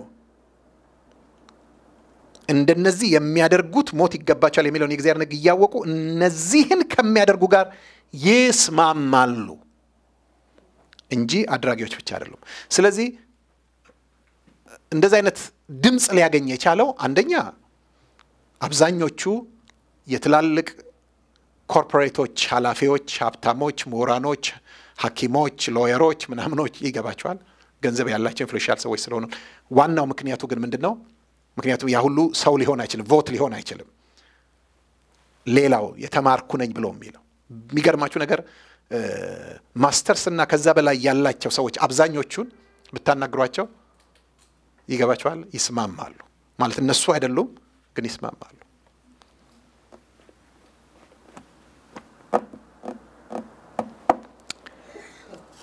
ወገኖቼ እግዚአብሔር ለዘላለም ከብሮ ደምቆ ግልጥ ሆኖ የሚኖር አምላክ ነው አሜን ለኛም ራሱን ገልጦልናል እኛም ደግሞ በተገለጠልን መጠን እናመልከዋለን ይሄንን ደግሞ አይምሮአችንን እርሱን ለማወቅ እንሰጣለን ጌታ ይመስገን አሜን እስቲ ከኔ ጋር እንዲበሉ አይምሮዬ የተፈጠረው በዋነኝነት እግዚአብሔርን እንዳውቅበት ነው ስለዚህ በፍጹም ልቤ ብቻ ሳይሆን በፍጹም ኃይሌ ብቻ ሳይሆን በፍጹም ነፍሴ ብቻ ሳይሆን በፍጹም ሐሳቤ እግዚአብሔርን እወዳለሁ አሜን ሃሌሉያ እግዚአብሔር የተመሰገነ ይሁን እንጸልያለን ቆመን እንጸልይ ጥያቄዎች እዚህ ያላችሁም ሊኖራችሁ ይችላል የምትሰሙንም በፌስቡክ ላይ ጥያቄ ሊኖራችሁ ይችላል ጥያቄዎቻችሁን ጻፏቸው ወንድማችን ሁንዴ እነዛን ጥያቄዎች አውጥቷቸው ኔክስት ዊክ በደንብ አድርገን እናያቸዋለን ዛሬ ለጥያቄና መልስ ጊዜ የለንም ምክንያቱም ሰፊ ክፍል ስለሸፈንና እያንዳንዱ ነገር በደንብ ማየት ስላለብን ነው ጊዜ ወሰድነው እንጸልይና ፓስተር ወርቁን ወደዚህ ጠራዋለሁ ቀሪውን ነገር እሱ ያደርጋል ሃሌሉያ ጌታ የተመሰገነ ይሁን አዎ ጌታ ሆይ ስምህ ይባረክ ሕያው የሆንክ ጌታ ራስህን የምትገልጥ የማትታይ ግን የምትታይ ሃሌሉያ እግዚአብሔር ሆይ የማይፈልጉህን የግድ ፈልጉኝ ብለህ እጅ ማጠመዘዝ ግን ለፈለጉት ነገር አሳልፈ የምትሰጥ የማትለወጥ እግዚአብሔር ሰዎች ግን አንተን ቢተው ሁሉ ነገራቸው የሚለወጥ እንዴት ታላቅ ነህ እንዴት ድንቅ ነህ ቀና ብለን ሰማያትን ስንመለከት ጎንበስ ብለን ምድርና ዙሪያ ገባውን ሁሉ ስናይ ሁሉ አንተን ይናገራል አንተን የማይናገር የለም የዘላለም ኃይልህ አምላክነትህ እንዴት ድንቅ ነው እስቲ ወገኖች እጆቻችንን ከልባችን ጋር አንስተን እግዚአብሔርን እናመስግነው የማይታየው ባህሪ እርሱም የዘላለም ኃይሉ አምላክነቱ ሃሌሉያ የዘላለም ኃይሉ ለዘላለም ጸንቶ የማይኖር የማይደክም የማይሻር የማይለወጥ ሃሌሉያ ሃሌሉያ ሃሌሉያ ወገኖቼ እርሱን ልናውቅ የማይገባን ነበርን እናውቀው ዘንድ ግን ወደደ ራሱንም ገለጠልን እግዚአብሔር የመገለጥ አምላክ ነው ሃሌሉያ ሃሌሉያ ሃሌሉያ ወገኖቼ እግዚአብሔር ይባርካችሁ እርሱን ለማወቅ ፈልጋችሁ ዛሬ እንኳን እዚህ ስለመጣችሁ እርሱን ማወቅ ወገኖቼ የመኖር ዓለማችን ነው። ባወቅነው መጠን ደግሞ እየተገለጠልን እየገለጥነው እያሳወቅነው እንሄዳለን። Hallelujah. Our life purpose is to know him and to make him known. Hallelujah. To know him and to make him known. በኑሯችንም በቃላችንም እርሱን መግለጥ ሄላ ዳማ ያክራባሻት ያዶማስ Oh Lord, hallelujah, hallelujah, hallelujah, hallelujah. እናመሰግንሃለን እናውቅህ ዘንድ እናመልክህ ዘንድ ራስህን የገለጥክልን መንፈስህን ያፈሰስክልን እግዚአብሔር ሆይ ስምህ ይባረክ። Oh hallelujah. አንተን ማወቅ እንዴት ትልቅ ዕድል ነው ጌታ ሆይ። ማክራዳባያ ክሩሽ ሃሌሉያ ተመስገን ተባረክ ክብር ከፍ ከፍ በል። ሃሌሉያ ሃሌሉያ ሃሌሉያ ሃሌሉያ እናመሰግንሃለን። አንተን በማወቅ ደስ ይለናል። አንተን ማወቅ ሕይወታችን ነው። እባክህን አሁንም እንወቅህ ጌታ ሆይ። በተገለጠልን መጠን እናመልክሃለን እንገዛልሃለን ጌታ ሆይ። በዚህ ዓለም ካለው ኮራፕሽን ፕሪዘርቭ የሚያደርገንን አንተን ማወቅን አብዛለን አንተን ማምለክን አብዛለን ጌታ ሆይ። ጽድቅ ወደኛ ስለመጣ ከዚህ በኋላ ኑሯችን ስታንዳርድ ያለው ስለሚሆን የምናስበው የምንናገረው የምንሰራው እያንዳንዱ ነገር ወገን ጌታ ሆይ ሌላውን ወንድማችንን እህታችንን የሚጠቅም የሚያንጽ እህት ወንድማችንን ብቻ አይደለም የምንኖርበትን አገር ዜጎች የሚጠቅም አብረውን የሚሰሩትን የሚጠቅም አብረውን የሚኖሩትን የሚጠቅም በደረስንበት ስፍራ ሁሉ ለሰው ልጆች በጎነት ኦ ሃሌሉያ ለፍጥረታት በጎነት እንድንኖር ጌታ ሆይ ትክክለኛ ኑሮ እንድንኖር ልጅህን ስለሰጠህን እናመሰግንሃለን። ወንጌል ስለበራልን እናመሰግንሃለን። ስምህ ይባረክ ጌታ ሆይ ተመስገን። እነዚህን ወገኖችን እግዚአብሔር ሆይ ዛሬ ስላንተ ያላቸውን መረዳት ጌታ ሆይ አንድ ደረጃ አንድ እርምጃ ታሳድገው ዘንድ አንተን በማወቅና በማምለክ እመርታ በሕይወታቸው ይሆን ዘንድ እግዚአብሔር የዘላለም አምላክ ሆይ ከዚህ ሲሄዱ ሲገቡ ሲወጡ ሲበሉ ሲጠጡ ሲነሱ ሲቀመጡ ጌታ ሆይ እንዲያሰላስሉት ይሄን ቃል እንዲያስቡት ጌታ ሆይ ደግመው ደጋግመው እንዲያነቡት በዚህ ውስጥ ደግሞ ያንተን ማንነት ባህሪህን እንዲረዱ በኢየሱስ ክርስቶስ ስም ጸልያለሁ። ጌታ ሆይ ስለሰጠን ጊዜ ተመስገን። ስለነዚህ ወገኖቼ ደግሞም ጌታ ሆይ በፌስቡክ እና በዩቲዩብ ስለተከታተሉን ወገኖች ሁሉ አመሰግንሃለሁ። ክብር ለስም ይሁን በኢየሱስ ክርስቶስ ስም አሜን። ሃሌሉያ ክብር ለእግዚአብሔር ይሁን። ፓስተር ወርቁ